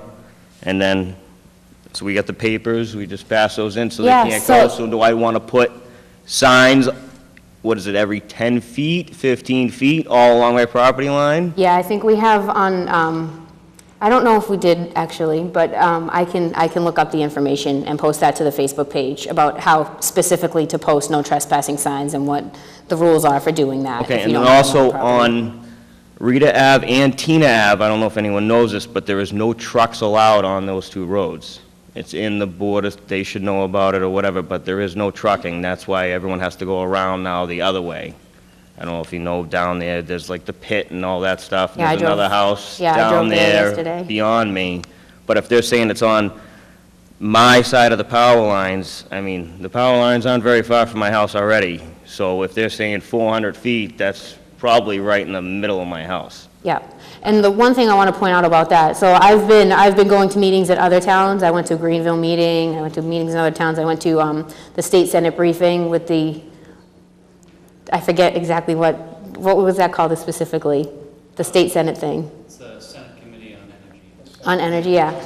I went to that, and there was a lot of questions raised by the state senators about eminent domain. And what kind of came out of that was that Kinder Morgan will not take your house by eminent domain, but they're talking about your physical structure. It is not their intent to take a physical house. Now, there's a bill that's going around, and someone came up to me tonight talking about that, and I don't know if he's still here. There's a bill that's going around the House right now about having, in New Hampshire, if someone wants to take a part of your property by eminent domain, that they have to be able to take the whole thing. And it's not passed yet, but that's going around too. So right now, Kinder Morgan's talking about only securing an easement. And I don't know if it's at fair market value. I don't know. No, it's probably not at fair market value. I think it goes by the amount of pipe, not even for the whole easement, but the amount of pipe that's going through your yard. And the other thing about the money that they're talking about promising the towns is based on the capacity running through the pipe. And so they're saying $600,000 to Pelham or whatever. That money has to be offset against what the woman from Drake brought up about our roads being damaged and all the other unintended costs of this kind of a project. You know, it has to be offset against that, and then pipes depreciate really rapidly over time. So after the first year, that number drops, and then it drops again, and then it drops again. So we're not going to be seeing a very giant tax coming to the town because of this project in the long term. And then also, people are going to leave. I'm leaving. I mean, I got no choice now. I'm in the incineration zone. And I went to high school with your wife, so, I mean, she's been in Pelham a long time, too. That's unfortunate that people who have what do I do? grown up Do I here. build a giant wall next to my house along the whole thing just to, so I don't die with my kids? You know, that's the biggest thing is, one, everything in the town, as soon as they put it in, the price went down. Everybody's house, it doesn't matter who you are, where you live, your price is going to go down because no one's going to want to live here with a giant pipeline going through. I mean, that's the thing. It's not just me. Yeah, they could buy my house. I can move somewhere else. But who else is going to want to move here once they know this big pipeline's in and the property value is just going to go down? So they say they're going to give, I think it was $11 million or something I read, they're going to give the state of New Hampshire. But if you pick up all those houses and how much you're going to lose, people are going to leave and your house property values are going to go down, it's going to be a lot more than $11 million. And I don't think it's worth it. I'd rather pay more for electricity. I'm not going to blow up. So, that's all. Thank you. I would too.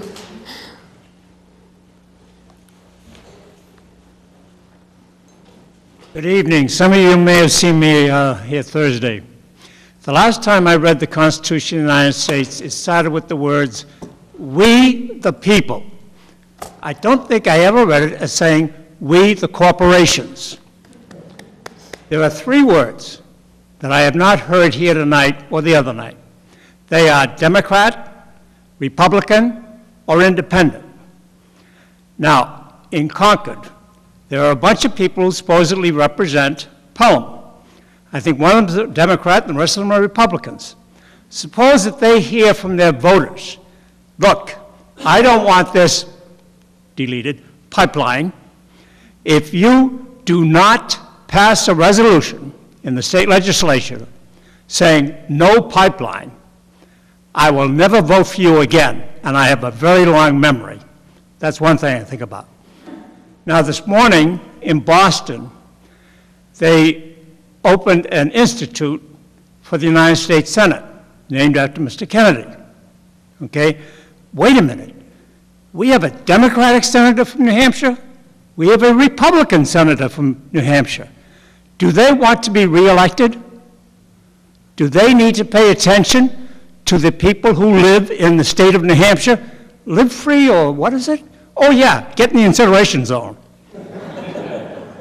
If our senators and our two representatives hear from the people of New Hampshire, we don't want this deleted pipeline, they might just say, wait a minute, hello there, independent federal agency that okays pipelines. The folks in Pelham don't want this thing.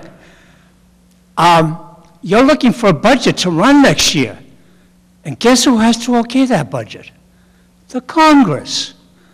2 senators, 2 representatives, a whole batch of people in Concord, New Hampshire. Let them know. You are voters. You have a right to be heard. Thank you. Thank you. I was talking about volunteering and stuff, and one of the other things that I've heard a couple of the towns doing is letter writing campaigns, and or even just getting together at the library or something and writing letters. So, and you know, I think it's important that we kind of escalate this up to the people who can make decisions and, you know, speak on our behalf, that hold a little bit more clout and weight. You know, state reps, state senators, Board of Selectmen, because if the Board of Selectmen shoot it up the ladder, it will get to the top quicker, and that is going to be, I think, pretty pivotal. Hi, Lorraine. Thank you for all the work you've done. It's a lot. I just wanted to mention that a woman approached me in the audience tonight with regard to getting a flyer out so that people understand what the issues are in town. I think a lot of the problem is that people just have not been aware of this pipeline project. Unless you are a reader of social media, or if you happen to know somebody who is on Facebook, I'm not on Facebook, a lot of the homes that are affected by this are older homes, not all of them. There's certainly a beautiful new neighborhood around the corner from me, and a lot of the people are young people there. But if you're looking at people who don't go on social media and perhaps don't even look at the Pelham message board or the Pelham website, I mean, I have a friend that just got a computer a couple of years ago. Before that, she didn't have all the access that she has now. The other thing that I'm interested in finding out about is I know that we took up a collection tonight, and one of the very generous women in the audience told me that she'd be willing to give money towards a flyer. I think the way to reach people is to send out a flyer. I know a few years ago, people told me that it was over $300 to do a nonprofit through the post office, but it reached all of the homes in town. So this might be a really good idea, because sometimes if you get a flyer in a newspaper or so, if you're not a fan of the newspaper, it may go in the trash. But if you have something directly mailed to you, perhaps with a little catchphrase on it regarding the pipeline and how it will affect you, people pay attention to it. They may be more willing to open it up and see, well, gee, how is this going to affect me or my neighbors or my children? And the other thing that Mr. McLaughlin pointed out with regard to calling congressmen, today I called Senator Shaheen, Congresswoman Custer, the governor's office. One lovely gentleman at the Department of Environmental Services referred me to another department, and he was an absolute gentleman on the phone. If you want to call up there, I'd be happy. I can't remember his name at the moment, but if you want to call me, Lorraine Doobie, 635-7187. My number is in the phone book, not in the Yellow Pages book that they keep sending us, but you can find my number. I'd be happy to talk with anybody, and I'd be happy to talk with anyone. If we didn't get enough money tonight from the fundraiser to go towards a flyer, if people want to call me, I'd be very happy to get together and try to get the word out to people. When I first heard about this, I looked at the incineration zone on the map that Donna here was very nice to put on some social media. And I actually started looking at the roads and went to the assessors' sites to see if I could get people's phone numbers. And the peculiar thing that has happened over the years is you can't always get people's phone numbers, because a lot of people have dropped their landlines and they've got cell phones now, or some people just use the internet for everything. So I did have some phone books at home from over the years, and so I did look up a lot of people, and every single person that I called knew nothing about the pipeline.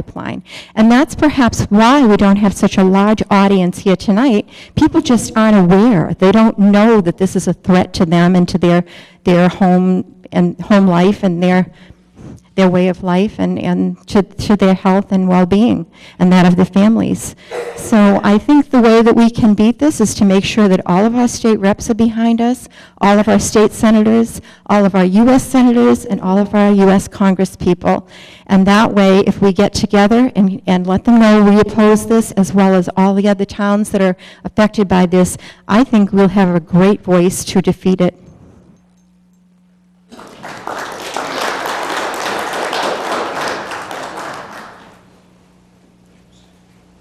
My name's David Silva. I live on Sherburne Road. I'm so far removed from the pipeline. I am 3/10 of a mile from Tingsboro. So I'm far away from it. I attended a meeting last Thursday, and I came in here with an open mind, sort of, that okay, if there's, after listening to these gentlemen the other night, there's no way that I would support this. I don't believe this is going to, it's not going to benefit Pelham at all. I believe it's minimally going to benefit New Hampshire. When they were saying that they didn't have any customers yet, they think they might want to do a 30-inch pipe or it'd be a 36-inch pipe. I'm telling you right now, if they're going to put a pipe in there, it's going to be a 36. They're not going to put a 30 in there and then 5 years later said, oh, geez, we should have put a 36. So right then and there, it tells me that the project is, they're being disingenuous. The other thing is about it takes the town and it bisects it. It's already bisected, but this, with increased the power wires and then the increased piping, it just takes the whole town and just cuts it right in half. As far as tactics, I'm going to be really brief. Has anybody ever heard of the Mills Mall in Tewksbury, Massachusetts? Okay, because we fought it in that town. It was supposed to be a mega mall. And the only reason I'm telling you this is because we know the tactics that when people have money and they want to make money, the tactics they use to get there. They approach our politicians, they get the key politicians on board, they get key people in town, and then they go after it. And the other night I was here and I saw the union people here. We have taste of union people when we had our meetings and we were fighting a mega mall in Tewksbury, Massachusetts.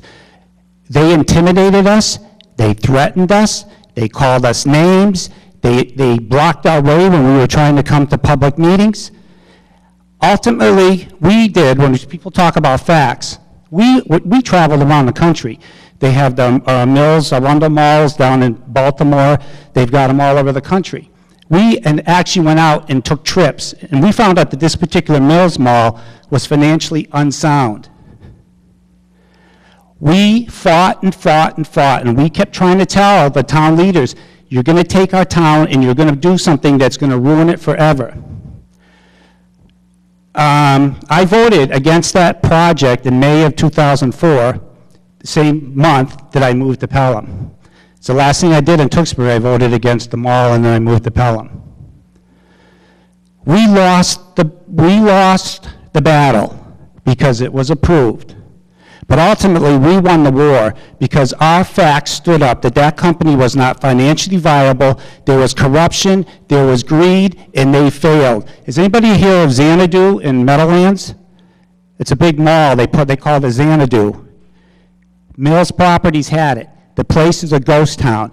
But what I'm telling you this is not because this is not the same concept, but I know the tactics that they'll do. The gentleman here with the signs, the saying, you know, our jobs are on this line, I wanted to tell them, you know what, our lives are on this line. And that's what we should say, this line, our lives are on this line. Because their jobs will be gone. And they're going to move off to someplace else and they're going to do some other tactics elsewhere. So I'm very familiar with flyers. We actually hired an ad agency to do glossy flyers for us.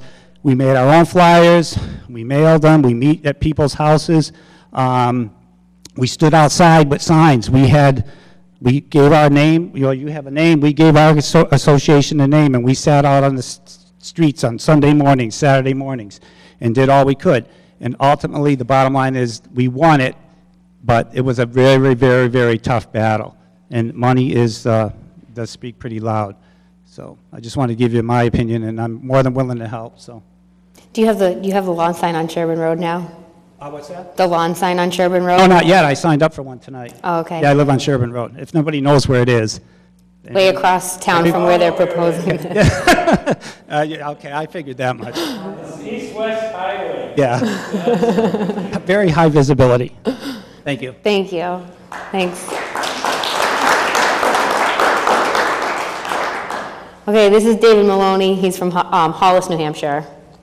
Hi, I'm Dave Maloney from Hollis, New Hampshire. I started New Hampshire Pipeline Awareness, a co-founder with some other people. And we're trying to do a statewide movement. So all 17 towns, well, it's actually 19 if you really think about it, but 17 towns, we're trying to get involved and take this to the state level. So we'd love to have people from Pelham help us, and Kaela is one of our contact people in Pelham. So if you can coordinate with her to get more involved, we would love to have your active involvement. We're just getting off the ground as far as a statewide movement, because we were originally this this is all brand new, right? December 8th is when they filed to say that the line was going to be changed to New Hampshire. So that's given us 3 months to get ourselves organized. I found out about it in statewide. January, so. 3 months is not a lot of time. And we don't have the luxury of time either, so we are frantically moving in a very fast direction. So we'd love to have more people involved. We don't have a lot of activities for everybody to get involved in yet, but we do have a lot planned, and we do want to get people involved. And one thing you can do right away is just sign that petition, because right now our goal is to get to Governor Hassan's office. We want to be in her office and to knock some sense into her, because you know, politically what's going on at the State House is that the Democratic Party has abandoned you as far as your pipeline is concerned, and Governor Hassan has a lot to do with that. So that's not exactly the kind of coalition we need to build statewide. We need more people involved. We need representatives to hear from you, and the trickle-up effect is what's going to change things. So please get involved. I'm really encouraged by what I'm hearing in Pelham, because I've been to a lot of these meetings. They had one in Hollis, New Hampshire. By the way, the reason we started this group was because originally the pipeline was coming through Hollis, New Hampshire, and nowhere else in New Hampshire. Now it's not going through Hollis, but it's going through just about everywhere else in southern New Hampshire. That's not my fault. So don't blame me. But I wish it was my fault. I wish I was, strong enough to make such things happen. But this is not a NIMBY issue for me. I'll just let you know. It never went by my house. It never went near my property. But I feel for my community. I feel for all communities that are having to deal with this. And one of the things I'm really encouraged by hearing all of you is that in Pelham, I'm hearing really good questions. Somebody said the devil's in the details. That is absolutely the case. We need to nickel and dime these people to death. That's what you need to do at a local level, okay? There are so many things that are not being examined, and so many people have brought up very specific things that need to be examined. I heard someone say, list off some of Kinder Morgan's failures. Failure to measure pipeline corrosion levels. Well, isn't that interesting? Because we have this problem of inductance that happens between pipelines and power lines, and the factors that go into that, just not to bore you to death, but there's many. The soil. What kind of soil is it? How compact is it? How much moisture does it have? What is the geometry of the pipe in relation to the power line? How many phases are there in the power line? All of these things are factors. Is Kinder Morgan measuring all of these things? We don't know, right? What happens if you do get this inductance issue, okay, they're going to try to site a pipe that's far enough away that induction doesn't become a problem. Does it mean that a closed loop between that pipe and that power line can never happen? Absolutely not. And if it should happen, and let's just say there was a quality control issue on that pipeline where what's called a coating holiday, okay? They have a coating layer that goes around the inner pipe. The inner pipe needs to be protected at all times. That cannot corrode. If it corrodes, then you have what's called the incineration zone. I like to call it an incineration radius. It's not a zone, it's not a diameter. It's a radius from the pipe. And in this particular case, it extends over 3 football fields. That's not the point. The point is that if there's a coating holiday in the pipe that's 1 inch thick, a V-shaped coating holiday, meaning there's a chip in the outer coating of that thing, and you happen to have inductance at that location, just a completely hypothetical situation where you would have inductance which created a closed loop between the pipeline and the power line, it will take according to one calculation I saw, and this would be based on what size the pipe was, chances are in this area, I don't know if you're in the low impact area in Pelham, maybe not. It's been back and forth. You might be low impact, you might be high impact, and I'm not really sure how long it would take for the pipe to corrode. But that corrosion is fast. 17 hours was what I read in a document. Okay, so will any of these things happen? Probably not. Am I creating hysteria? Probably, yes. Yes, this is not something that you probably have to worry about. But when you start to nickel and dime and look at every single consequence of this project, and the things that are not talked about. Nobody talked about pig valves. Anyone know what a pig valve is? I mean, a pig station? Okay, a pig station is where they clean the pipes. Well, what happens when they clean the pipes and all this refuse, whatever you call it, the garbage comes out of it? Where does that get cleaned up? How well does it get cleaned up? You saw the off moisturization of the water after they'd cleaned a pipe after a segment was hydrostatically pressurized. You know, these are all details. They're all details. They're all important. And these are the types of things you can fight at a local level that aren't fought as well at the state level, right? These are people's homes. These are your rights as citizens, and you need to stick up for those rights. So I really encourage you to keep up that good work in Pelham, because all the communities have to do that. But you know, you can start tabulating these things and really starting to delineate what are the real harms here. You know, there's so many hidden harms that we don't talk about, and we need to expose them, bring them out in the open so that people can understand them. Another one that I've thought of, by the way, I've been thinking about this for 8 months now since I started looking into this. No, 9 months now, sorry. The frost line. They don't bury the pipe 4 feet. I always I've built things, I build them 4 feet at least for their foundation. These pipes are buried 3 feet. And we know that there are frost heaves throughout New Hampshire. And I was under the impression, because my father-in-law is a civil engineer, and he told me that, you know, you don't have to worry about that. By the way, there's cathodic protections on these induction layers, so that if you had a cathodic protection, meaning that, you know, electricity was able to run along the outside of the pipe and not cause any corrosion, then you wouldn't have a problem. But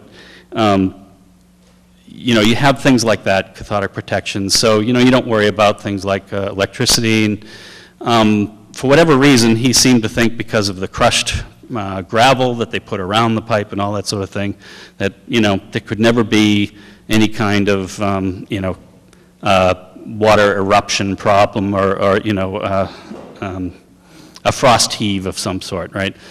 But I talked to an engineer all last week who's worked on these pipes, who told me all about the kinds of frost heave protections that are required and that are possible to occur on these lines. So just another, you know, here I was thinking, because my father-in-law assured me that it wasn't a problem, that actually it can be a problem. Radon 222, somebody mentioned radon. Radon 222 comes out of Marcellus shale.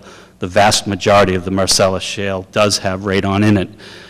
If this were to come to your homes, and the homes that it does come to, potentially now have a radon problem. And we know we have mitigation for radon all over New Hampshire, but a lot of these places where radon is now entering the home now have a whole new radon problem to deal with, potentially. I think that's it. I mean, you're getting the right idea in terms of there's very little here for you as a community. You're not going to get the gas.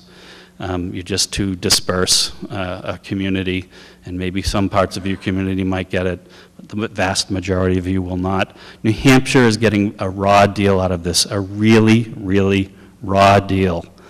Will it bring down prices? It might, for a short period of time. What will happen in the long run? Probably very, very little. So for the promise of a potentially small window of price relief in your electric bill, actually not even in your electric bill, probably more for the people who are signed up for local distribution, which are not you people, there may be some price relief there. For the rest of us, this is a project that shows no benefit to us. Again, net exporter of electricity. We may end up paying for it in our electric bills. And the project signs up, by the way, the project, Kinder Morgan project, signs up local distribution companies for gas. These are the people who provide home heating fuel and fuel supplies, not electrical supply. There are no gas-fired power plants signed up. There are other projects that do that, or that don't necessarily sign up other projects, gas-fired power plants, but for instance, the Access Northeast project is set up to have partnerships with electrical distribution companies. And those electrical distribution companies are right along the pipeline. 60% of the electrical distribution of the gas-fired power plants are along the pipeline. If you add the Iroquois pipeline, you're up to 70%. How many are along the Ned pipeline? 3, I think, in New Hampshire. And they're not even next to it, they're close. So there's a big discrepancy here between and the vast quantities, the 2.2 billion cubic feet, so much more than we will ever need.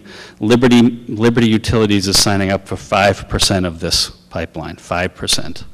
So where's the benefit to New Hampshire? We become, basically, we take all the risk, and we take all the harms, and we get no benefit. And, potentially off this goes to export. Export, as it was defined by some people earlier, is a little more complicated than that. It's not that far off. Japan, by the way, will get, last year was getting $19 a gallon. Somebody mentioned $16 in China, $19 a gallon in Japan. I mean, not a gallon, 1,000 cubic feet, sorry. Anyway. There's a lot of concern too about export, because natural gas is already being exported from the country. It's already happening in the Gulf and places like that. And so there's a lot of speculation if the prices that we see for natural gas being so low, if they're going to stay and continue to be so low, the more and more the natural gas gets exported. So it's, it doesn't lock us into we're not always going to benefit from tiny, tiny low prices of natural gas like we do because it's a domestic energy source if we keep shipping it out and putting it on the global market and stuff.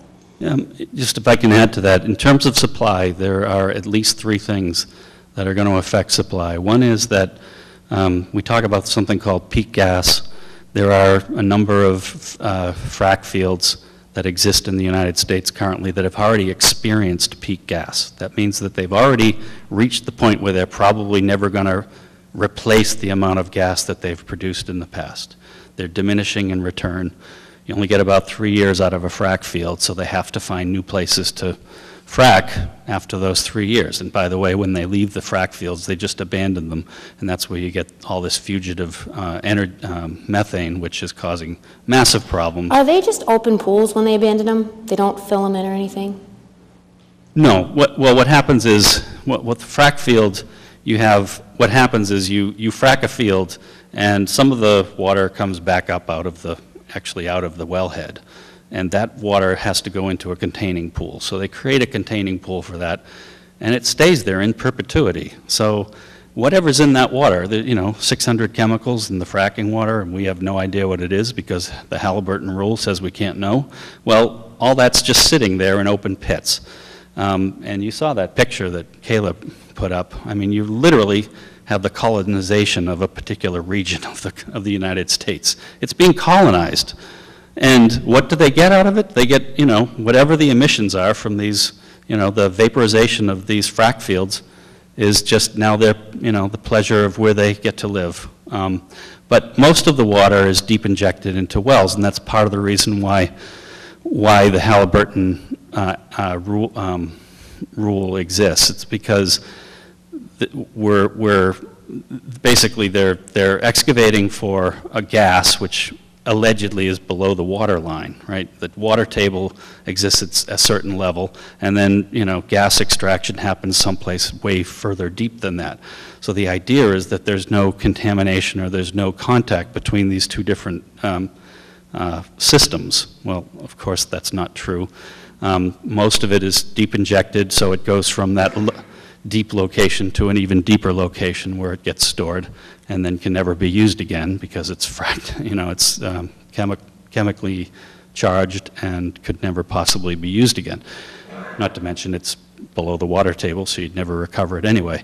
But, and else, by the way, there's all kinds of, we could talk about fracking all night, but, earthquakes and all the other things that potentially happen with frack fields.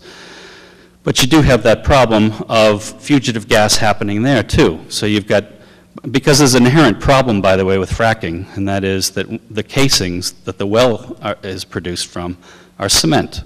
What happens with cement? It shrinks. Well, if you have a cement well that shrinks, a cement casing that shrinks, you have an inherent problem with a gas, right? Because gas on a shrinking casement is probably going to leak. But then you also have the issue of you're no longer fracking the field, but it's still releasing methane, so you still have the problem of methane. When you add up all of those things, when you add up the frack fields and the gathering lines and the transmission lines and the distribution lines and the compressor stations, you're talking about a lot of fugitive methane. And by the way, in the electric industry, they do not count fugitive methane. When they tell you that gas-fired power plants burn at a certain efficiency and create a certain amount of emissions, they're talking about CO2. They're talking about when you burn the natural gas, how much CO2 do you get? There's no mention, there's no calculation, there's no factorization of methane, which is potentially 86 times as powerful a greenhouse gas emitter as CO2. So anyway, it's not a great, this is not sounding good, and if you think this is good for New Hampshire, you need to reevaluate it, because I was just mentioning, I was trying to get to the three sources of things that could potentially keep the supply from getting to us. One is that, that there is this idea of peak gas, and we may not actually get this gas, that there is a peak gas condition that does occur, that does exist. Right now, our reserve supply goes out maybe 10 years, maybe 20 years, maybe 30 years. We don't really know how large it is, but it's based on a set of reserves that we know that exist. Everybody tells you, I heard someone at the Senate meeting last week from the Iroquois pipeline tell us there was a 100-year supply of this stuff. 100 years is how much resource there is available. The reserve that we have is completely different from that. Just like oil, we've only tapped about 30%, I think, of all the oil reserves that we have in the world, but we can't get at all the oil. That's the resource. The reserve is what we can get at. Very different topics. And what we're seeing is that some of these gas fields already have hit peak gas and that we're reducing our supply. Marcellus supply is gaining in size, but overall, the expectations, especially on the futures market, is far less positive than Wall Street will tell you. Another is that all of these pipelines have to go through New York before they can get to Massachusetts and New England. New York has an insatiable desire for more natural gas. Not so much right now, but over the course of the next 5 years and beyond that, their desire for natural gas is going to increase over time significantly. That could actually cut off the supply that we see in New England altogether.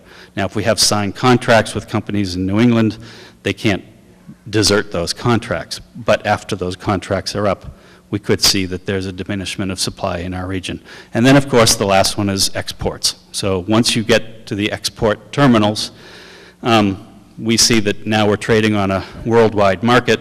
The worldwide market right now is very diversified. There's not a single, like you think about oil as a world commodity, and you have effectively a fixed price for oil. This doesn't exist for LNG, liquid natural gas. Liquid natural gas sells at a certain price in one place and a certain other price in another place, and that's because some people have supply and other people have demand, and that they haven't caught up to each other on the global market. So you have this disparity that exists. We could actually import, potentially, LNG at a cheaper price and export at a different price, depending upon the kinds of relationships we develop with other countries and what kind of leverage we apply. So this could be a totally rigged game where, you know, we're exploiting some country to get imports and exploiting another country to get the highest price for exports. But what will happen is over time there'll be some sort of modulation of this. And when that does happen, the overall price of that gas will be much higher than it is now. And so what will happen to the domestic market is the domestic market for gas will then obviously start going up. So the price you pay for gas after it's been exported for a while is going to be significantly higher, and the price point, the demand for that gas is not going to be your demand, it's going to be the world demand.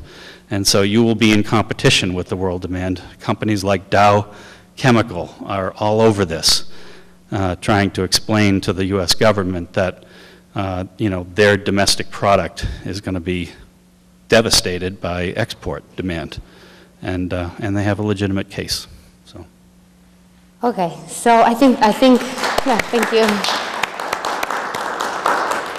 I think the bottom line of what all the statements are is that, like, we, in Pelham, it doesn't pose a benefit. You know, it's probably not going to be the best thing for New Hampshire anyway, too. So what can we do locally to fight it? And I want to jump on what Mr. Hellesy was saying and start, doing these rallies or doing these, publicity things so that we can get more people in town to care. The gentleman on Sherburne Road, he's across town. He doesn't have any effect by this going through his backyard. How come he cares, but we don't see like a broader group of people in Pelham that's not directly at this caring? I'm not directly affected either. I live on Mammoth Road. How did you find out about this? I saw it on the news, and I went on the internet, and I saw where they were going to do this and that, and knock down farm homes, and I know, just talking to the top of it. We want to get it on. I don't like speaking. Okay, my name's Harriet St. Onge. I live on Mammoth Road. I'm a 73-year-old widow. When I heard about this, the first thing I thought about is, oh my God, they're going to knock down my house. And I told my kids, if a bulldozer comes up, I'm staying in the house. They're going to have to knock it down with me in it. And that's my attitude. They would have to knock the house down with me in it. Now, I think years and years ago, and I can't remember how many years ago, I was involved in stopping a wood-burning plant in Pelham. I don't know if anybody remembers that. They tried to build a wood-burning plant up in Pelham and Hudson, and a bunch of us got together, and we beat out a billion-dollar plant, billions of dollars. They wanted to send 200-300 trucks a day up Mammoth Road with knockdown houses. They were going to burn everything toxic, and we fought it and we won. But it wasn't easy because half the town wanted it and half the town didn't. And like the other gentleman said, we were harassed and everything. I think the thing that bothered me tonight when I walked in is, where is Pelham? Where are all the people that live in this town? And I think if the people in this town knew about it, you would need the high school. You would need the high school. And I took some petitions. I'm going to go up and down Mammoth Road, and I'm going to see how many signatures I get. I'm going to go to my bank and see if I can park my butt there for 4 or 5 hours and get more signatures. And I did tell one lady, she said that the mass mailing would cost probably $300, and I said, if it's $300, I'll write the check. I will write a check to help you, because I don't want my neighbors and my friends who live on the other side of Pelham to have to go through this. I already went through the wood-burning plant. I'm 73. I'm sick of people who try to shove gas lines under our town. I just don't want it. I don't want it for you. I don't want it for me. I don't want it for your kids. So if you want $300 for mailing, ask me. You got it. That's it. Thank you.